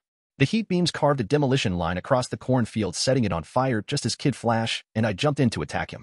I punched out a hand onto the android's face that he caught and squeezed, making me grunt in pain. Kid Flash came in from the side and started hitting him with a metal bar he found, which did nothing. My foot slammed onto Amazo's torso with great impact, pushing him back as I flipped away. Kid Flash cleverly tripped the android and it fell to the ground. Explosive birdarangs dug themselves onto Amazo's body, but fell through when the android accessed Manhunter's phasing ability. The explosion sent me spinning away for a few meters, but I got up and charged. Anyone have an idea? We're getting our asses added to us. I shouted through the comms, receiving no answer. Miss Martian begun flying away with Evo, and the android pursued. Access Red Tornado. A red tornado sprang up below the android and carried him towards Miss Martian. Why didn't he just access Superman's flight? The Big Blue is faster than Tornado by far. He doesn't have all the abilities he copied from the League. Robin came to the same conclusion I did. That means if we overwhelm him with mini attacks while he's occupied with getting Evo back, we can take him down. Right. Let's do it. I'm in. I'm going to turn it into scrap metal. The last words were from an angry Superboy. Miss Martian lead the android to us. Miss M did as instructed and passed by us, with Evo screaming bloody murder and Amazo hot on her heels. Superboy growled and took a leap, shoulder-checking the android onto the cornfield. The crops were decimated and a groove was left on the ground. We ran towards the pair just as Superboy interlocked his hands and slammed a double-handed fist onto the android. Access Manhunter. The attack phased through the android and a tremor through the ground. Whoa. Kid Flash lost his footing and fell. His body tumbled away, carving another path through the crops. The owner is not going to pleased. Robin chuckled as he disappeared off into the plantation. Access Black Canary. Canary's sonic cry sent Superboy spinning away into the air. I jumped and grabbed a hold of his hand, spinning and throwing the boy of steel back at Amazo. Access FL. His words were cut off as Connor slammed into the unsuspecting android and actually damaged it this time. One of its hands were bent the wrong way, and its torso was caved in.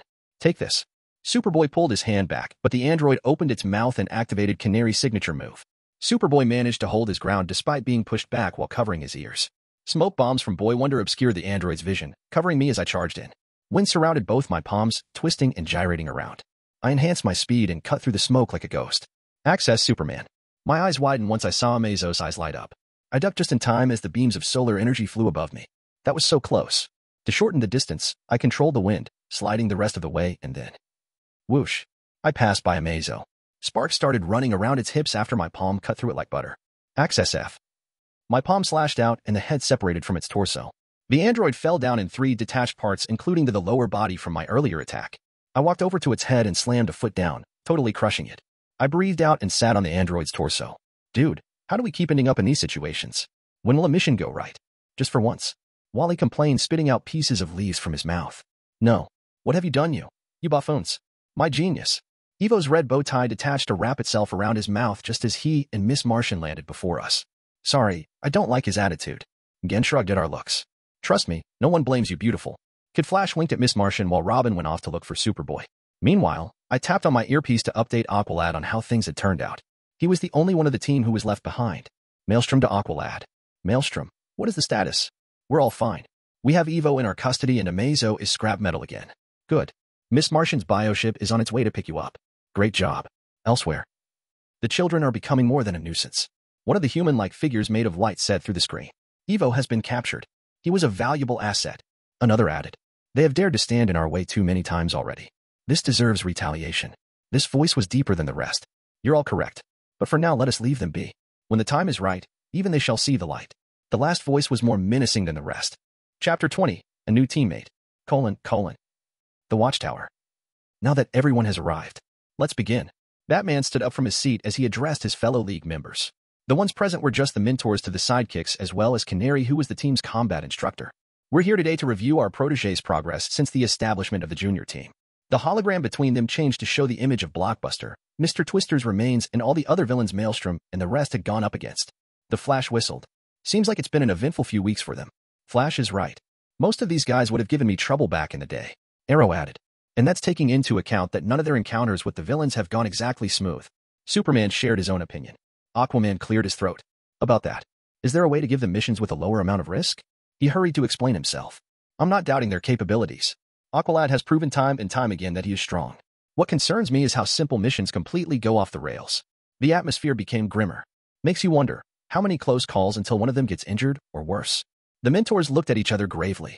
Aquaman has a point, but I share a different opinion. The job is dangerous, and they are quite aware of that. Filtering out missions that have an element of danger is not helping them. It's hindering their growth. Canary spoke up. With all due respect, Black Canary, you don't have a protege. Your opinion, quite frankly, doesn't count. Aquaman's voice was annoyed. Black Canary narrowed her eyes at the King of Atlantis. That's not fair, Arthur. You know that she only has their best interest in mind. Green Arrow defended her. Superman stapled his fingers together. When we all started out, there was no one to hold our hands. The challenges we went through helped shape who we are today. Help shape what the League stands for. His eyes ran through everyone gathered. Aquaman, you have trained Aqualad to do what you can and more in case you are not around, correct? Arthur begrudgingly nodded his head. Then you understand that for him to truly grow, you need to step back. Let them put what they've learned to work. Let them be greater than us. For that is our job as mentors. To ensure we leave the world in safe hands in the future. Everyone nodded at the Man of Steel's words. Aquaman, seeing he had no support, simply shrugged and kept quiet. The team is more than ready to take on the huge responsibilities we have all prepared them for. That said, there are some concerns that need to be addressed. With a gesture from Batman, the image of the wrecked Cadmus facility, Santa Prisca, and the cornfield where a Mazos fight had occurred appeared on the hologram. We have long suspected the presence of a powerful group working in the shadows to counter the League's efforts. The others sat up straighter. After some investigation and interrogation of both Sportsmaster, Cobra, and recently, Evo, those suspicions have been confirmed. Well, do you know the identities of the ones behind it all? Barry inquired. Batman shook his head, a little bit of frustration leaking through. Not yet. They hide in the shadows. It's now quite clear that they're taking advantage of places where the League cannot go to carry out their agenda. Do they have a name? The one who answered Green Arrow's question was Martian Manhunter. They call themselves the Light, not Justice. I spy with my little eye. A girly I can get, 'cause she don't get too many likes. A curly-headed cutie I can turn into my wife. Wait, that means forever, ever, hold up, never mind. Oh, I spy with my little eye. A girly I can get, 'cause she don't get too many likes. A curly-headed cutie I can turn into my wife. Wait, that means forever, ever, hold up, never mind. Oh, I spy with my little eye. I spy with my little eye. Oh, I spy with my little eye. I spy with my little eye. Oh, I. Gan knocked on the door to Aiden's room. All she could hear from outside was the sound of music and Aiden's voice. He really has a beautiful voice, Gan thought, and also a great body. She blushed at the direction where her thoughts were taking her and shook her head to get rid of the image of sweat dripping down his brown skin, his muscles rippling with effort as he sparred with Superboy. Then she thought of Superboy, his jaw and beautiful blue eyes staring at her, his rock-solid abs.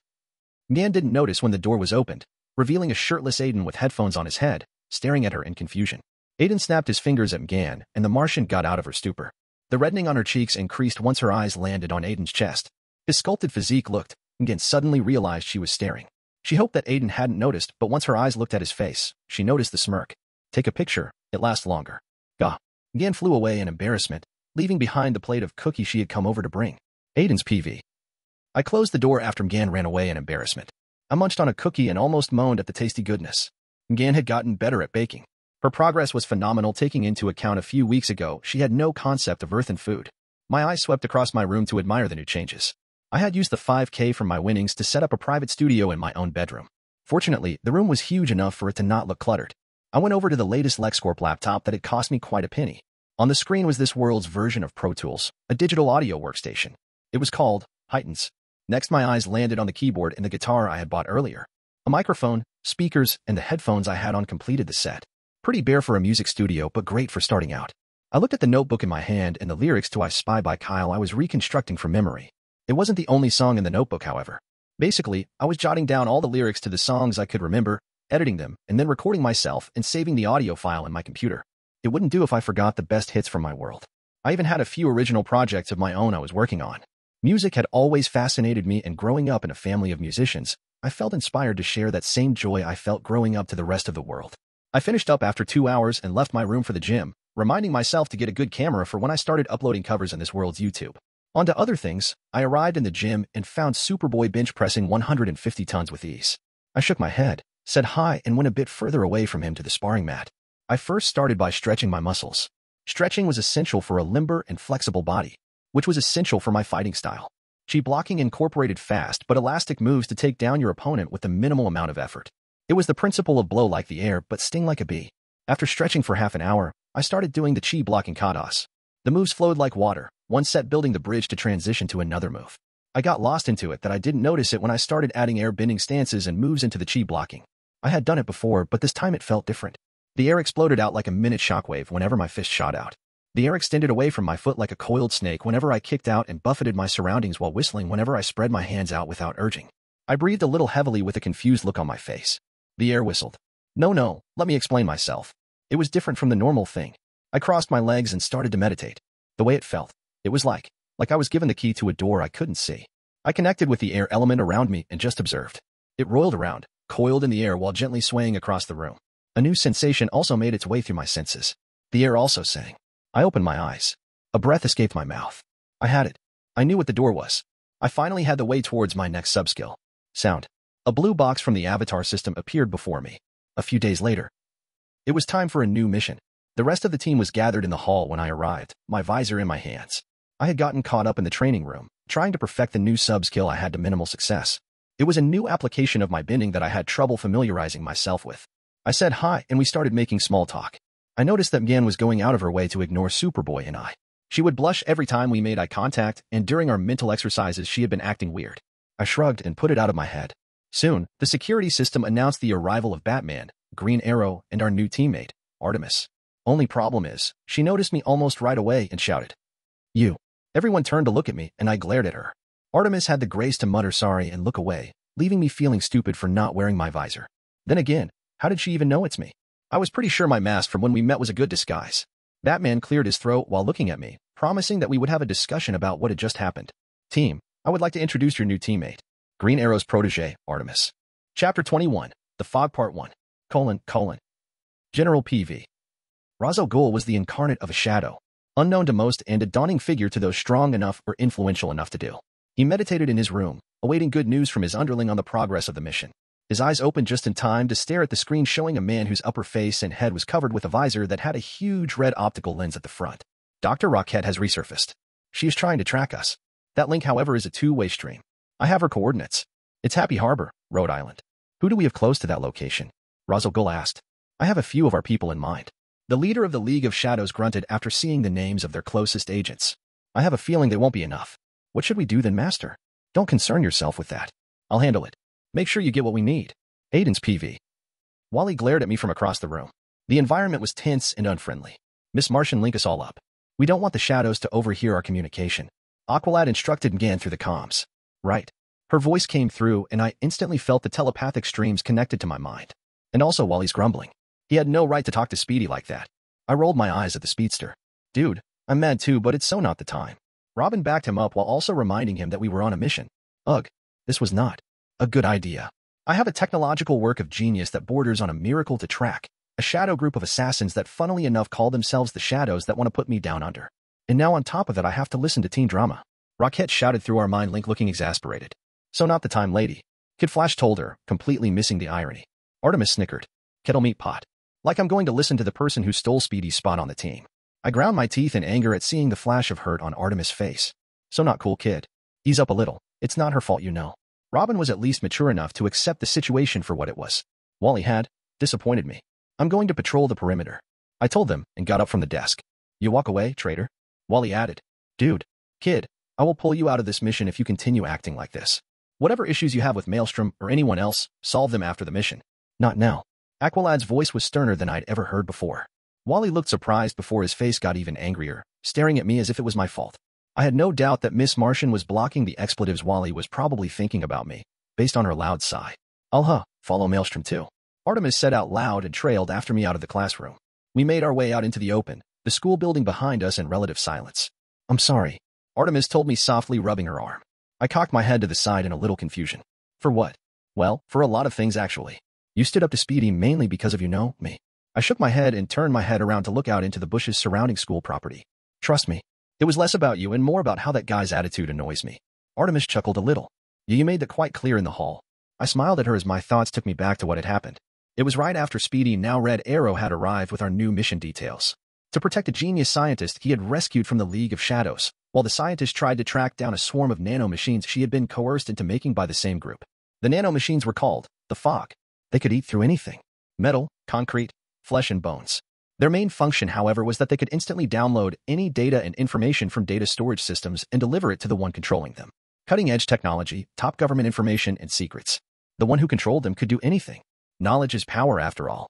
She was hidden in the local high school of Happy Harbor.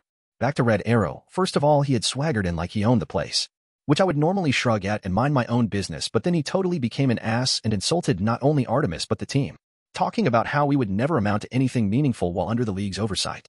A while ago. I snickered at Red Arrow's words. Everyone turned to stare at me. You have something to say, newbie? Red Arrow asked, with a bite in his tone. Me? No. See, I was actually content just listening to you bitch about how life is so sad because no one understands how great you are and how much they're wrong not to offer you a spot in the Justice League. There was a brief silence. Then Red Arrow took a step towards me, anger rolling off him in waves. What makes you think you can talk to me like that? I smiled and got up. What makes you think I can't? Maelstrom. I held up a hand to silence Aqualad, my eyes still staring at Red Arrow. You walk in here like you own the place. Talk rudely to everyone. including your so-called friends, and expect that the rest of us are just going to lay down and take it. The smile slipped off my face as I crossed my hands. You don't know what you're talking about, Maelstrom. Kid Flash appeared between us and pushed me back. He turned to address Red Arrow. Speedy, he's new. Don't listen to him. He still tried to suck up to the older teen despite the fact that all he had done was be a dick to everyone. My ears buzzed as I couldn't believe it. I looked around, and except for Batman, who was unreadable, Red Tornado, who didn't really care about whatever was going on, Artemis, Superboy, and Miss Martian, all I could feel wafting off everyone else was disapproval. Wow, does this guy have superpowers that make other people want to seek approval from him or something? I wondered. Frankly speaking, I don't care what you think of me. Yeah, right, I thought. I brought you all a job I was sure you could handle. From your words, however, I'm thinking maybe I was wrong. He told me, and I chuckled. Dude, this is not about our capabilities. Check our mission log. You'll be surprised to learn that other people are competent too. You're just mad that I see right through your bullshit. There was an intake of breath when my words dropped. Red Arrow couldn't handle it anymore and advanced menacingly towards me. You little. Both of you, stand down. This is not the time or the place. Batman came between us. Red Arrow stared into the Dark Knight's eyes and held it before clenching his teeth and turning towards the Zeta tube. I'm leaving. Speedy B06. It's Red Arrow B06. Update. He stated as the light of the Zeta tube washed over him. What is wrong with you? Kid Flash came up to me to hold me by the shirt, but I easily shrugged him off. I should be the one asking you that question. You all just let him walk all over you. I stared at the three veteran sidekicks. I mean, I can understand Kid Flash's misplaced loyalty. But even you, Aqualad? You're so blinded by whatever past you have all shared that you can't see your friend is changing. You don't know him. Speedy is a good guy. Robin came to his defense. I never said he wasn't. But the bitterness he carries, that irrational anger at the League for denying him what he thinks is his right, will get him hurt or worse. Watch your words carefully, Maelstrom. You're still pretty new, so your opinion about him is all wrong. Green Arrow finally spoke up. The older man's eyes were no nonsense and stern. I could already see that no matter what I said, they would still look at me as if I was the bad guy. I took a deep breath and nodded. You're right. But I'll tell you one last thing. My gaze was unflinching as I stared them all down. He comes up to me like that again, and I'm not backing down. I have my own self-respect, and I hate bullies. No matter what kind. Damn, that was so hot. Artemis whispered, but given how everyone was silent, no one missed it. Green Arrow sighed. Time to move out, team. Maelstrom, I want to see you after the mission. Batman stated and left. Present time. That's not the only thing. Artemis' words pulled me out of my thoughts.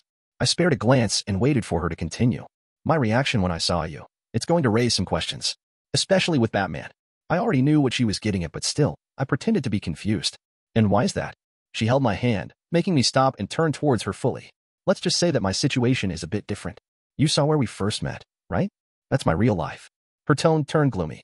I sighed. I understand. Trust me, my eyes softened and a small smile appeared on my face. Someone else would tell you that your background doesn't determine the choices you make in life, but that's a lie. There are things you can't fully shake off.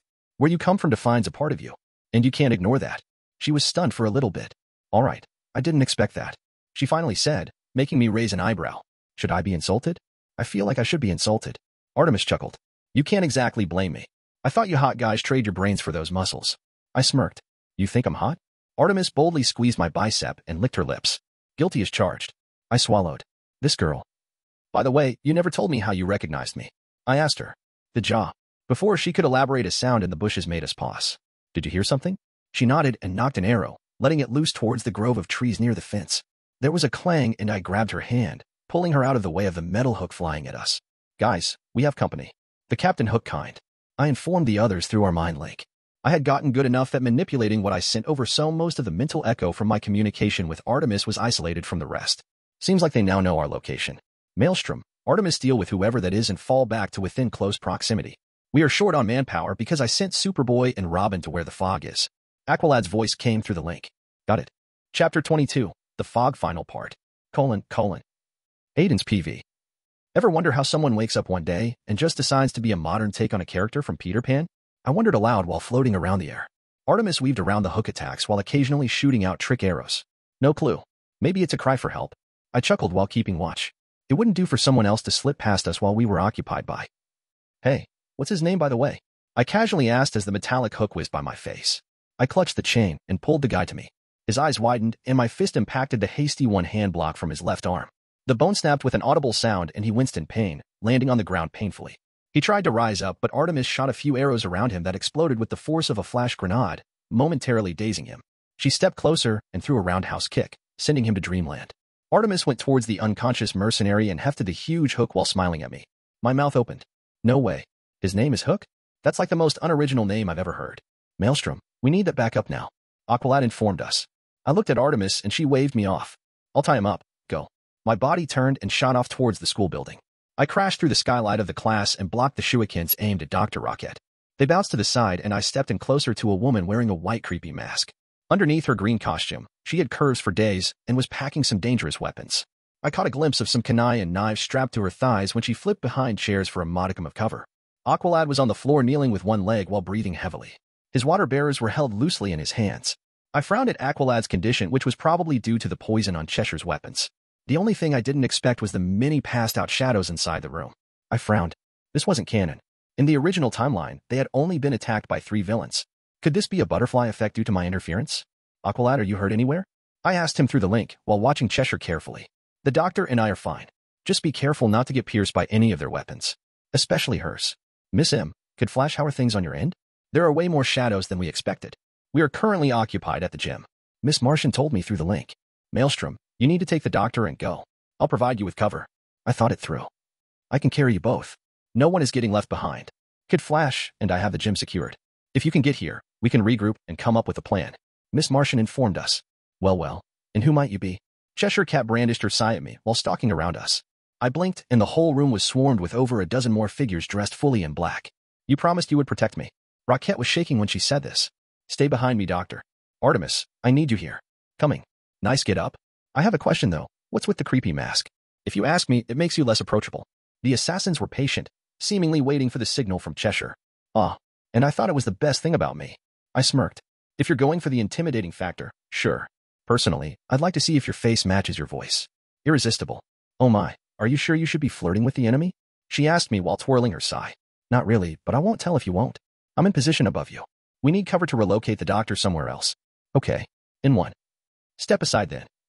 I'd hate to ruin that perfect jawline. She crooned. Sorry, beautiful. Some other time. Arrows dug themselves around us, and I grabbed a hold of Aqualad and Dr. Rocket. The woman screamed in alarm as I flew us out through the skylight I'd broken through earlier. Artemis drew a few more arrows and let them loose inside the classroom, and then followed after us on the rooftop while I flew away to another section of the building. I held Rocket in my arms while Aqualad was floating beside me inside the bubble of air I had constructed to carry him. Miss Martian, where is the gym located? On your left. She answered, and I changed my course. I looked back at Artemis and saw her running in our previous direction. She stopped a few times and shot arrows towards the shadows pursuing us. I'm gonna lead them away from you. They can't see you in the dark properly while you're in the air. She explained. That's a good idea. Hopefully by the time they realize it, we will be far away. I replied. Slight problem, even if you bring Dr. Rocket here, she won't have access to a computer to finish creating the virus. Could voice something we had overlooked. Don't worry, I have a plan. We listened to Miss Martian's plan, and I remembered it as surprisingly the same plan that they had come up with in canon. Basically, Miss M changed her appearance to match Rocket, while Aqualad and Kid Flash acted as guards. Meanwhile, I flew Rocket towards a cyber cafe in town to complete uploading the virus. 20 minutes later, I was standing guard in front of Rocket as she hurried to finish the job. She breathed out a sigh of relief and smiled at me. It's done. My fingers went on my earpiece. Maelstrom to Robin, do you copy? The virus is ready. Robin's voice came out hurried and urgent. Right on time. The fog is going for Wayne Industries. If they copy the information from their servers, it's going to be bad. His voice cut off. I'm going for the one controlling the fog. How many teeth should he be missing? I chuckled at Superboy's statement. Aqualad, did you get all of that? Yes, but be careful. The assassin in the white mask is probably headed your way. Artemis is in pursuit. I sighed and turned to Rocket. Stay behind me, Doctor. Seems like it's not over. What? But I finished the virus. They have no reason to kill me now. She started panicking. Hey, I held her shoulders. We promised to protect you. That hasn't changed. How touching. My hand shot out to hit the projectiles heading towards us out of the air. I waved a hand and a gust of wind threw back the second volley of shuriken. Relentless, aren't you? I commented. Cheshire lowered her body into a ready stance. I could say the same thing, but that's about to end. Rocket is mine. It's too late. You were instructed to kill her to stop the fog from being rendered inert. It's already done. That means your mission has failed. Cheshire looked unsure. I don't believe you. I turned the monitor around and showed her the screen displaying a successful upload. Well, I'll be damned. It's not often I fail. Well played. She trailed off, wanting to know my name. Call me Maelstrom. She cocked her hip to the side. Maelstrom, huh? Cool name. Fits you perfectly. I held up her hand before she could introduce herself. A small smirk appeared on my face. No need. I'll find that out for myself during the interrogation. Instantly, she went on guard. Though from a lesser discernible eye, her body posture remained loose and relaxed. Confident you can take me down? I thought you were smart. I chuckled. Trust me, I'm not the dumb one here. You followed me alone. She sighed. Why are the cute ones so egotistical? Cheshire leaped over the table and palmed her kunai. They left her hands and cut through the air with impeccable accuracy. For were aimed at my vital areas and two shot towards Rocket. A tornado appeared before us and pushed everything away. Computers, chairs, and papers alike. I grabbed Rocket and pulled her to my back away from the shurikens that dug themselves on the wall behind her. I said behind me, doctor. Not beside. A monitor was kicked at me and I swiped it away, sending it to smash through the glass door of the cafe. Cheshire had used that brief cover to pull in close to me. I lifted my leg off the ground, evading the leg sweep. She spinned around and threw one of her sayas at me. I grabbed it out of the air and returned the favor, sending it back at her. She quickly ducked by leaning her body backwards. The sai passed above her, curving a line across her mask and detaching it from her face. Then the sai planted itself on the wall behind her, digging in deeply into the bricks. Cheshire extended her body back completely and transitioned into a flip. Her eyes widened when she found me so close to her. My fist shot out before she could respond and landed on her left hand. 5 more hits to her chi points and Cheshire slumped against me with zero control of her limbs. Oh my god. Did you kill her? Rocket came up from behind me and asked. Cheshire glared at me as I removed zip ties from my utility belt and fastened them on her wrist and ankles. How is she going to walk like that? She's not. I lifted Cheshire and held her close to me. Showing sympathy for the enemy, doctor? You do know she tried to kill you a minute ago. Rocket started stammering upon my question. Still, that's not ethical, putting a girl in such a position. I sighed. I'm an advocate for gender equality. Now stay here.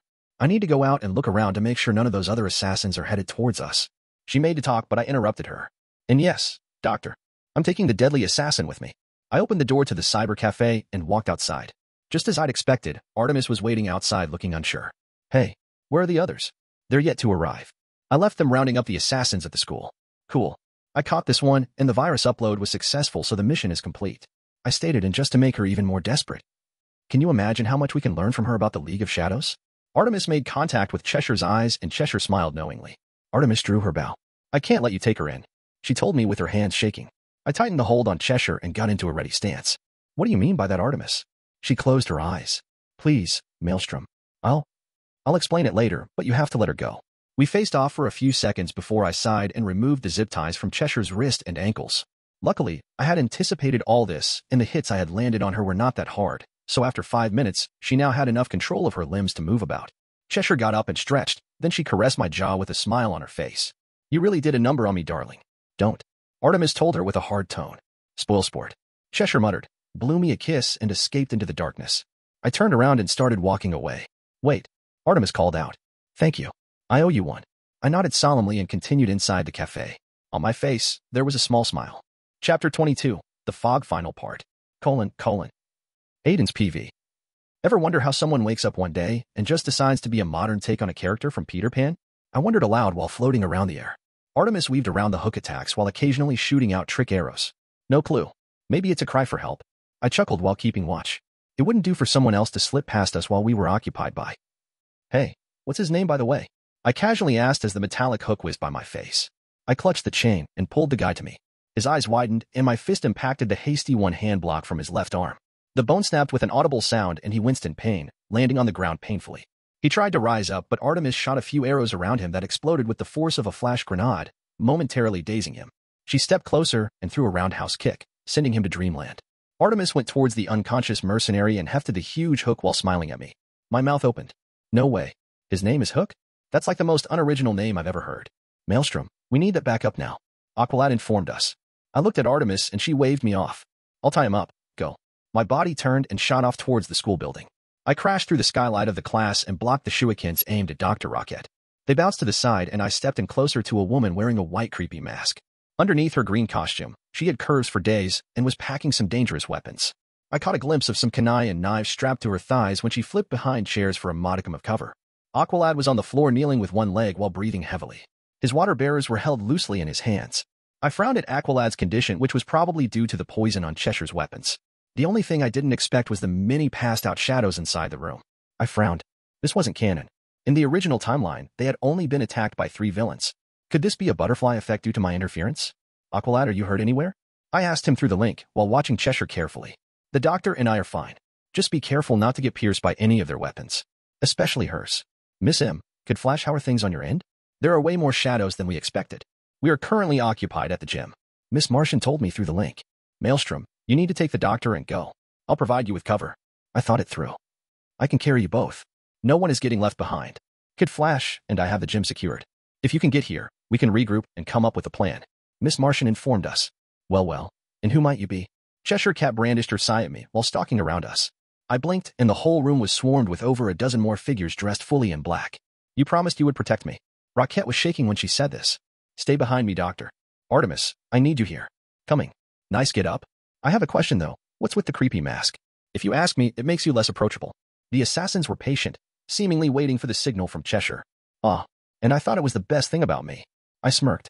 If you're going for the intimidating factor, sure. Personally, I'd like to see if your face matches your voice. Irresistible. Oh my, are you sure you should be flirting with the enemy? She asked me while twirling her sigh.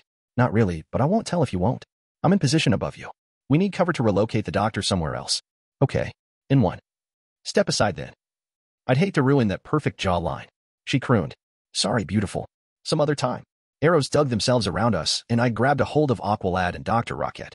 The woman screamed in alarm as I flew us out through the skylight I'd broken through earlier. Artemis drew a few more arrows and let them loose inside the classroom, and then followed after us on the rooftop while I flew away to another section of the building. I held Rocket in my arms while Aqualad was floating beside me inside the bubble of air I had constructed to carry him. Miss Martian, where is the gym located? On your left. She answered, and I changed my course. I looked back at Artemis and saw her running in our previous direction. She stopped a few times and shot arrows towards the shadows pursuing us. I'm gonna lead them away from you. They can't see you in the dark properly while you're in the air. She explained. That's a good idea. Hopefully by the time they realize it, we will be far away. I replied. Slight problem, even if you bring Dr. Rocket here, she won't have access to a computer to finish creating the virus. Could voice something we had overlooked. Don't worry, I have a plan. We listened to Miss Martian's plan, and I remembered it as surprisingly the same plan that they had come up with in canon. Basically, Miss M changed her appearance to match Rocket, while Aqualad and Kid Flash acted as guards. Meanwhile, I flew Rocket towards a cyber cafe in town to complete uploading the virus. 20 minutes later, I was standing guard in front of Rocket as she hurried to finish the job. She breathed out a sigh of relief and smiled at me. It's done. My fingers went on my earpiece. Maelstrom to Robin, do you copy? The virus is ready. Robin's voice came out hurried and urgent. Right on time.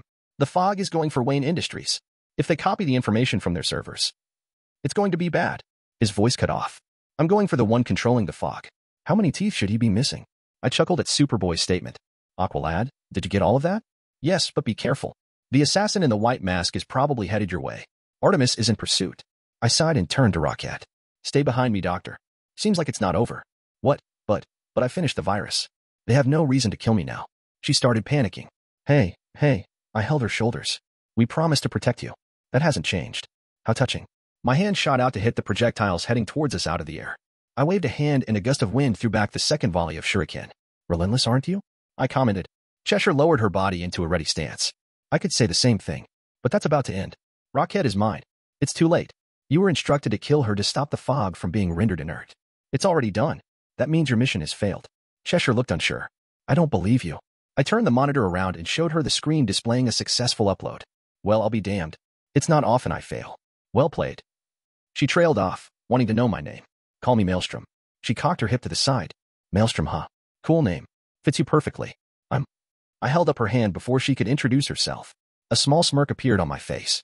No need. I'll find that out for myself during the interrogation. Instantly, she went on guard. Though from a lesser discernible eye, her body posture remained loose and relaxed. Confident you can take me down? I thought you were smart. I chuckled. Trust me, I'm not the dumb one here. You followed me alone. She sighed. Why are the cute ones so egotistical? Cheshire leaped over the table and palmed her kunai. They left her hands and cut through the air with impeccable accuracy. For were aimed at my vital areas and two shot towards Rocket. A tornado appeared before us and pushed everything away. Computers, chairs, and papers alike. I grabbed Rocket and pulled her to my back away from the shurikens that dug themselves on the wall behind her. I said behind me, Doctor.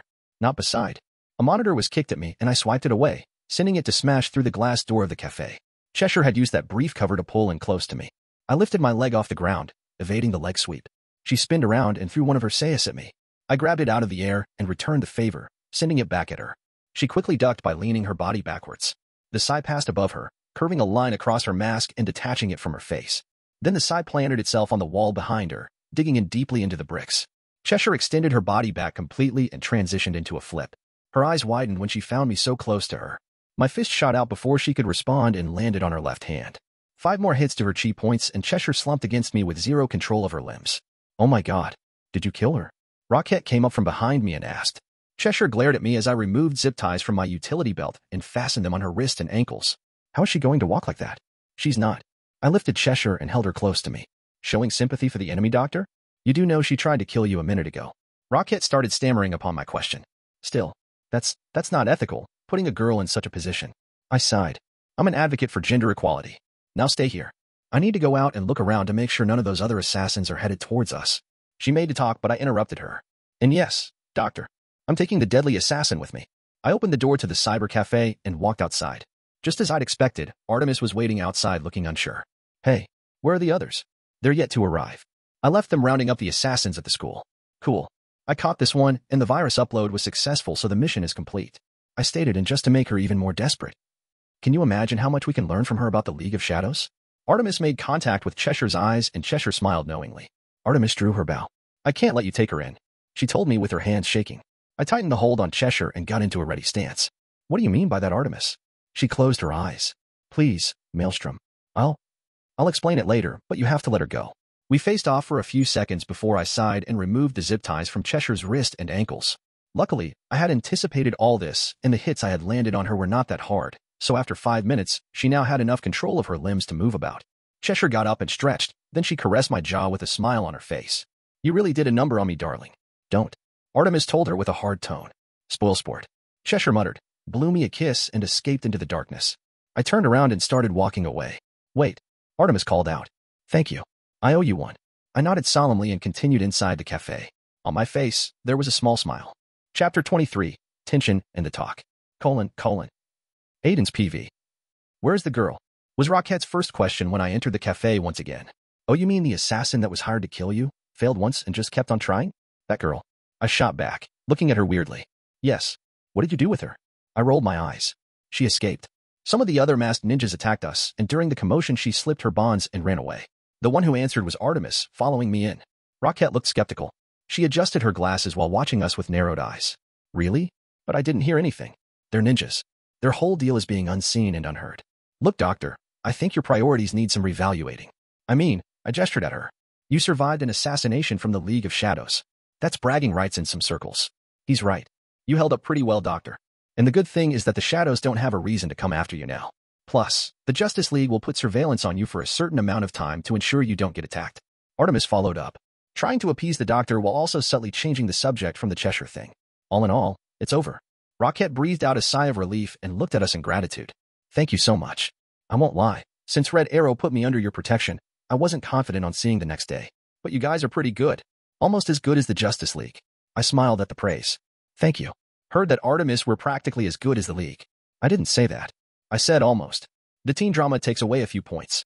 Artemis laughed as I glared playfully at Rocket. Why'd you have to ruin it? The door to the cyber cafe opened and the rest of the team walked in, barring Robin and Superboy. Wally glared at me, which killed my mood and brought back some of the same frustration from earlier. What happened? Aqualad spoke up. Artemis and I looked at each other, and she stepped forward to update them on the Cheshire thing. You let her get away? Wally shouted at us. I crossed my hands on my chest. What are you talking about? I know you. There is no way she could have just escaped you like that. He came up to me and poked his finger on my chest. I was momentarily surprised at the unintentional praise. Still, I didn't like the way Kid Flash was pressing my buttons. My priority was on making sure Rocket was safe. Everything else came second. He frowned. Kid, that's enough. Dr. Rocket is safe, which is the only thing that matters. Aqualad came between us. Teen drama. Yuck. Rocket muttered while shivering in distaste. Hello, Megan. Superboy and Robin just arrived with the bioship. Miss Martian said happily and left the room. Everyone else cleared out, leaving Kid Flash, Aqualad, and I a bit behind. Calder, we need to talk. I agree. The stoic teenager nodded. Let's do it after we arrive. Fine by me. I followed them out, got on the bioship, and we all flew off. An hour later, after handing over Rocket to a League affiliate, I found myself standing before the 3 veteran sidekicks on the team. I looked at the others. Superboy, Gan, and Artemis were no doubt on my side, but I didn't want their help in solving this small group squabble. Guys, could you excuse us for a bit? Aqualad asked them, and I nodded after they looked at me for confirmation. I don't like this. It feels like you're all ganging up on Aden for no reason. Connor told them while leaving. We'll be right outside if you need us. Gan added and followed after Connor. Artemis looked at me and nodded. Thick tension permeated the room after they had left. I removed my visor and set it aside on the table as we all sat down. This can't go on. I started, holding up a hand to stop Wally's words. If you're expecting me to apologize for the things I said to Red Arrow, you're out of luck. You embarrassed Speedy in front of everyone. Wally jumped up in fury. He's not a child, Wally. He can stand up for himself. Why are you fighting his battles for him? I asked him, frowning at the younger boy. Because it's always been a dream of ours to join the league together, and we have all worked so hard to make that happen. Aqualad answered. You don't know this because you just arrived recently, but getting to the point where our mentors trusted us enough to watch their backs and save civilian lives has not been easy. Robin's hands tightened into fists as he leaned forward on the table separating us. He picked up from Aqualad. You couldn't hope to understand our frustration. Imagine someone building up your hope for months on end. So you prepare yourself, polish your skills until bruises and blisters are a common thing every night you go to bed, and when the day arrives, bam. Nothing changes. Speedy was even more dedicated than the rest of us. I know you think that we just let him walk over us, but you're wrong. Kid Flash stood up in anger. You judged him without even knowing him. How many times have you been in a room with or even interacted with Speedy for you to form such a harsh opinion about him? Frankly speaking, you are a newbie. He's better than you in every way possible, and if it came down to the two of you, I think you know who our first choice would be. Kid Flash spit out at my face. My mind was instantly assaulted with red-hot anger. This little shit. Wally, that's enough. Calder banged the table with his fist, leaving a dent in it as he addressed the speedster. You went too far. Maelstrom is still an integral part of this team, and I will not let you ruin that. We are here to settle the disagreement from earlier, not to put him on trial. Even Robin looked shocked at Wally's words. Dude, that wasn't cool. Wally looked away while grinding his teeth. I breathed in to calm myself down and realized something. I wasn't right, but neither were they. Maybe calling out Red Arrow in front of everybody was the wrong thing to do, but the words I said to him weren't. I understood inconvenience in that familiar hope that turns into disappointment more than most because that is what my background was like. So I might have jumped the gun and pegged Red Arrow the same as me and how I used to lash out in the past. I haven't had an easy life, and that's all I'm going to say about it. I sighed, the anger slipping off my face as I turned to them. Ernest. Sometimes things don't work out, and for a long while you're left feeling bitter at the world, which causes you to lash out on everybody and everything. The people closest to you get the blunt of it. No one interrupted me as I continued. When you're in a dark place, you try your best to pull yourself out from that hole, because if you don't, it just gets deeper and deeper until one day, you wake up and find that all that bitterness and anger has changed you. I thought I was standing up for you guys. Standing up for the team against a bully. I thought I was trying to help knock some sense into Speedy because I can relate to that. Wait, what do you mean by that? Wally demanded. I clenched my jaw and debated on my next words. Things haven't been easy for me, but I'm trying my best to handle my shit the right way. The healthy way. By acknowledging that the situation sucks, but also understanding that the bad things won't last forever. That is what I was hoping to convince Speedy of. Robin had a suspicious look on his face while Wally looked like he didn't know what to say. Is everything okay, Maelstrom? Aqualad questioned with a little compassion. Don't worry. I have secrets that I am not ready to share yet, and that's besides the point. I just need you to know that anything I said wasn't out of malice. But I am not sorry for my words. Kid Flash looked ready to blow up again, but I motioned for him to wait. What I can apologize for, however, is for making you three feel bad. Aqualad nodded. It's a start. I apologize too for us putting you on the spot like that. Especially during the mission. We all clearly knew who he was referring to. That sort of behavior could have compromised the whole thing. Robin smirked. I don't have anything to say sorry for because I was a professional throughout the mission. Dude, I saw you throwing dirty looks at least twice. Wally butted in, much to Robin's annoyance. I wasn't the one talking bad about him. Last time I checked, that was you all, man. He said the last part derisively. Aqualad and I chuckled despite the mood. Things settled down and it was Wally's turn. The mad expression on his face had slipped off by then. He looked contemplative and unsure. His eyes never made contact with mine as he got up. I am sorry for saying all that awful stuff. They weren't true. Just wanted to make you feel bad. He made to leave the room. Wally. I called out to him. He looked back at me. It's okay. We're good. He smiled and made a thumbs up. The rest got up and left after a few fist bumps, leaving me alone in the room with my thoughts. So far I could say without a shadow of doubt, being in a team wasn't easy. Just as Roquette said, the drama was off-putting and unwelcome. But sticking around was beneficial to me for now. My dream was to be the greatest hero this world had seen to change things for the better. That meant I needed the experience of working and learning tricks and trades from those who were more experienced before planning my next move. The one thing I promised myself while sitting in that room all alone was that the next team I would be in would have no drama and, most importantly, would be under me. Chapter 24, Batman. : I'm back. Aden's PV. Maelstrom, I need you in the hall now. Batman's voice rang out through the whole gym from the PA system. Sweat was pouring down my skin in rivulets as I completed the set of crunches with a 50-ton weight dumbbell between my hands. Not even Batman was pulling me away from my gains. I had been at it for just an hour, having started early at 6 a.m. I completed the exercise and swiped a towel off the bench to wipe away the sweat. I didn't have time to actually take a shower without testing the Dark Knight's patience, so I left for the hall. On the hallway, I met up with Connor, who was coincidentally going to the gym as I left it. He smirked at me. I feel like I should tell you. He doesn't look too happy. I scoffed. Is he ever? Connor laughed. That's a good point. See you later. I nodded and headed towards the hall thinking about what Batman wanted to see me for. Could it be because of the incident with Speedy?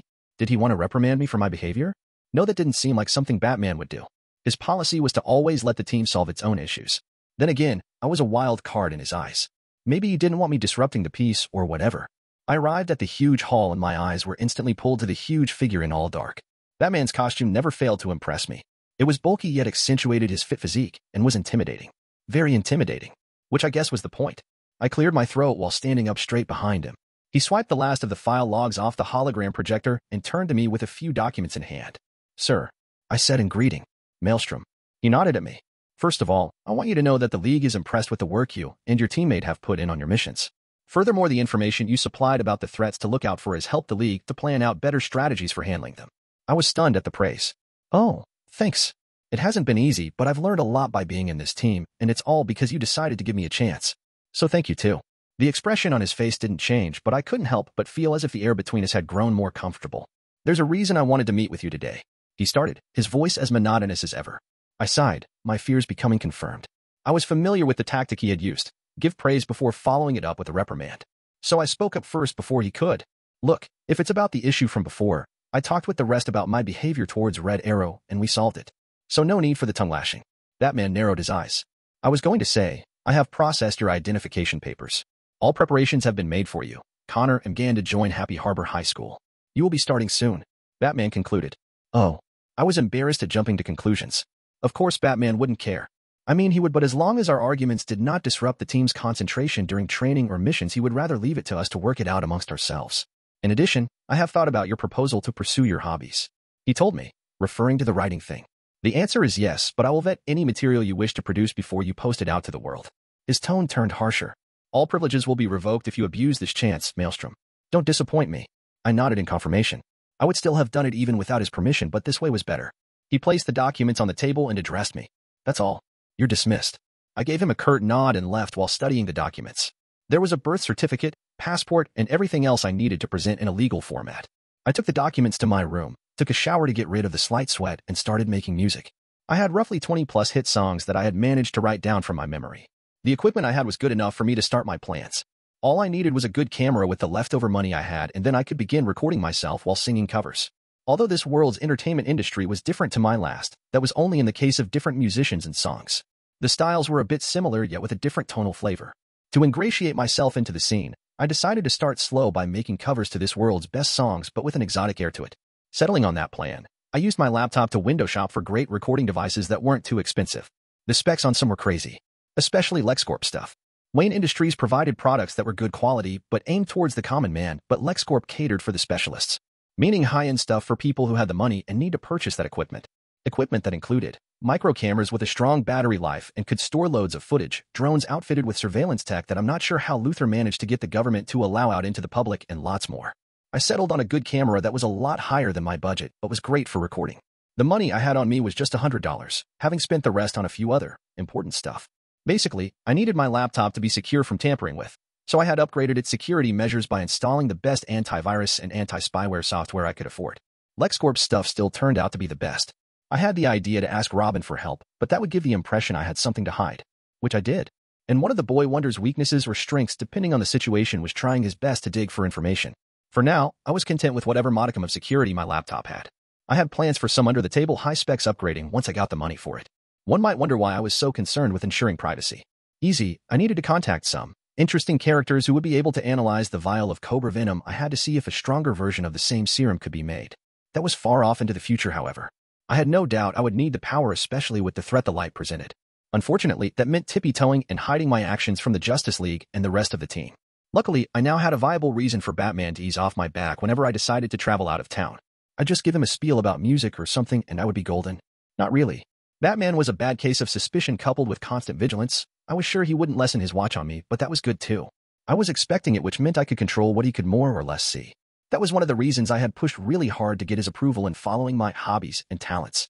I love music and writing, that much is true, but that would come second to heroing, and to do that, I needed a life outside the cave to set the foundation for what I wanted to achieve. Money for my projects and fame for protection through public adoration, which would make it easier to get contacts and provide a good cover for my extracurricular activities. It was all a rough draft, but something I was working towards. Which leaves me with looking for a way to earn money quickly again. All things considered, underground fights were still my go-to. Just spending less than 2 hours had netted me $5,000. How much more could I get if I was serious about it? A lot more, I'm sure. The problem is, I couldn't go to Gotham again. I was 100% sure that Batman would find me out this time. Before I had arrived at the hall for our meeting a half hour ago, he had been going through the cave's file logs. Which meant, he must have seen my usage of the Zeta Beam tube to go to Gotham. This time he didn't ask about it, but he would no doubt be keeping an eye on me. That left going to other cities. Luckily, I had the perfect idea. L.A. was a cultural hub for music and entertainment. Plus, Batman already knew that it was where I was from in my real Earth. I could use that excuse of reconnecting with my roots to hit some of the illegal underground fights there and make money. Happy with the plan, I left my room and flew towards the gym for some power training. I had unlocked the next subskill, which was sound. This just further showed me how my bending was different from the avatars. There wasn't sound bending from what I knew. Then again, I couldn't say I knew everything about Avatar. This just showed that I could even be wrong about the other elements' subskills. The most probable conclusion was that my Avatar system was different from the power system of the Avatar world. Benders used their chi to manipulate the elements, and bending moves were essential to direct those same elements. However, my case was different. For starters, I didn't use my chi to bend.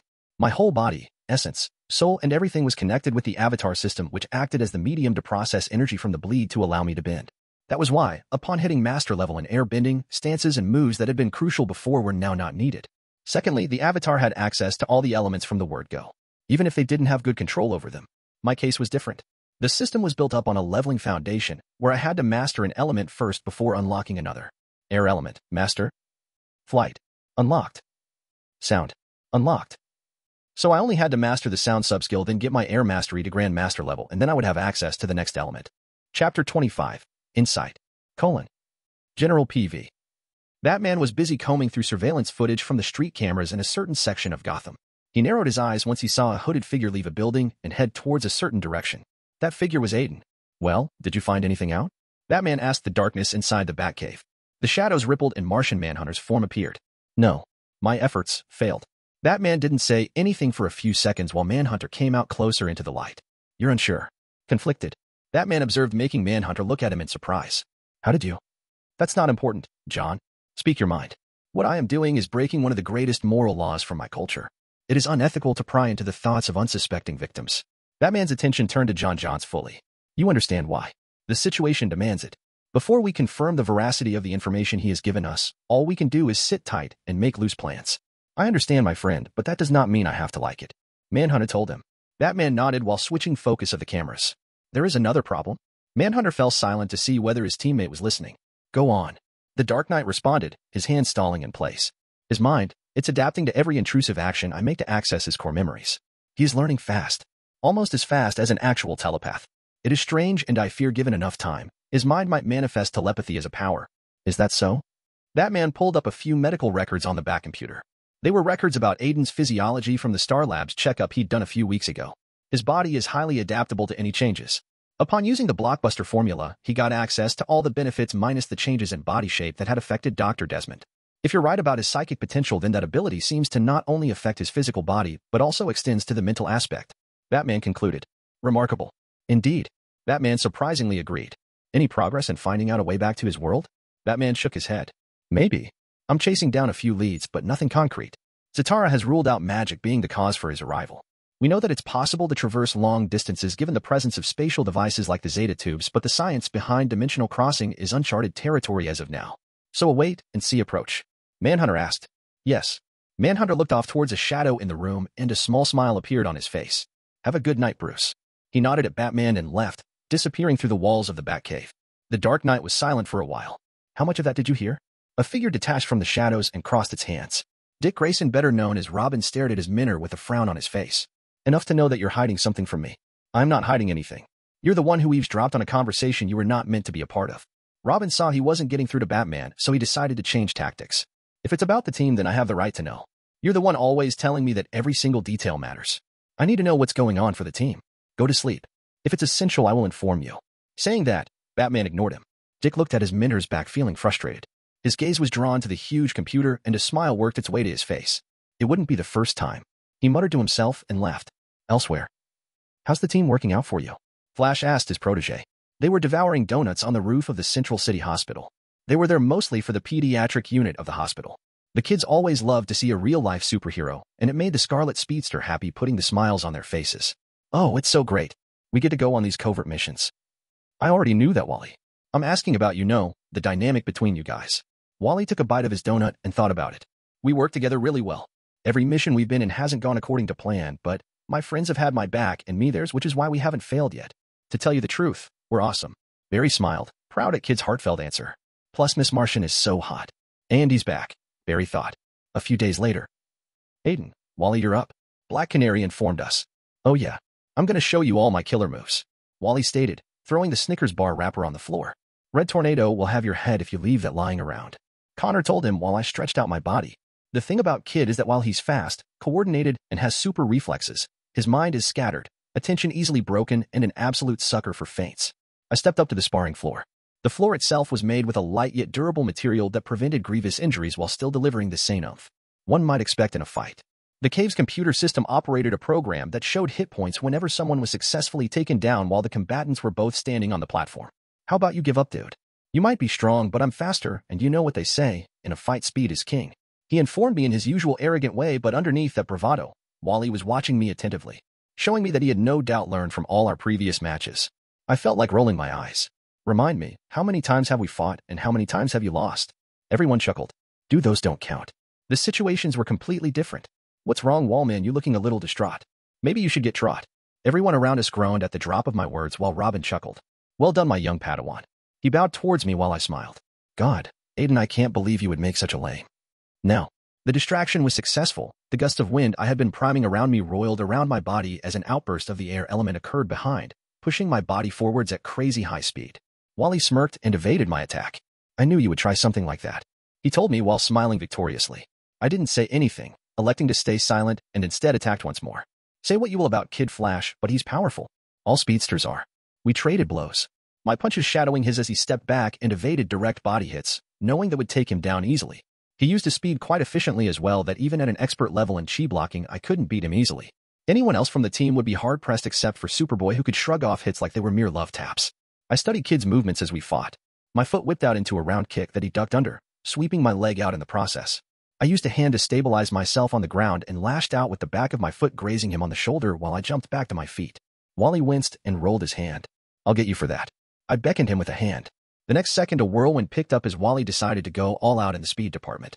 I felt hit snake around my guard and land on my body from many directions, just like I'd wanted. I closed my eyes and spread out my senses. Due to Wally's speed, the air was in a tumultuous state. My eyes were not yet powerful enough to keep up with the speedster, but I had been trying something else to combat them.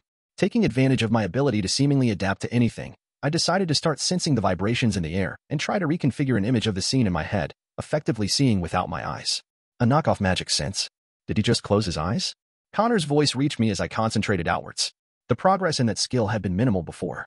Then I got sound as a sub-skill and the progress had shot through the roof. There. It wasn't a clear picture, but I felt a body move through the air in a fast speed towards me. The air vibrated around the moving form, giving me a somewhat clear picture of Wally's movements. I slid to the side at the last minute while my foot snaked out and tripped my opponent. Wally slammed onto the ground and bounced out of the sparring floor. Winner, Maelstrom. The computer announced. Oh man, that makes it 5 wins for me and 2 for you, Wally. I gloated a little while giving him a hand. He grabbed it and jumped up. Dude, for a minute there, I felt this weird vibration all around me. That's what distracted me. A vibration, huh? Black Canary asked while coming towards us. I scratched my head and looked at her helplessly. She nodded, understanding I didn't want anyone overhearing. Okay, guys. This wraps up the spar. Onto the obstacle course. I want to see those personal records broken, she announced. The rest made their way to the course while Canary and I were left standing alone. I felt the same thing Kid Flash did. My med gene allows me the ability to create ultrasonic sound waves that can split apart organic or inorganic materials. That allows me to be highly sensitive to vibrations of that kind, she explained. And the vibrations I felt coming off you were eerily similar. It's a new facet of my air elemental abilities. As my control over the element increases, I find myself getting access to what I have termed as subskills. The first was flight and recently, sound. Canary whistled in appreciation. That's a nifty ability you have. I chuckled. Yeah, I guess. The problem is practicing them enough that I can incorporate each new subskill into my fighting style efficiently without throwing the whole rhythm off. She nodded in understanding. I think I understand. As a martial arts master, it wasn't easy combining all those different set moves into a unified whole, where my body could instantly react to a blow without conflicting styles coming in the way. I have an idea. Hope bloomed in my chest.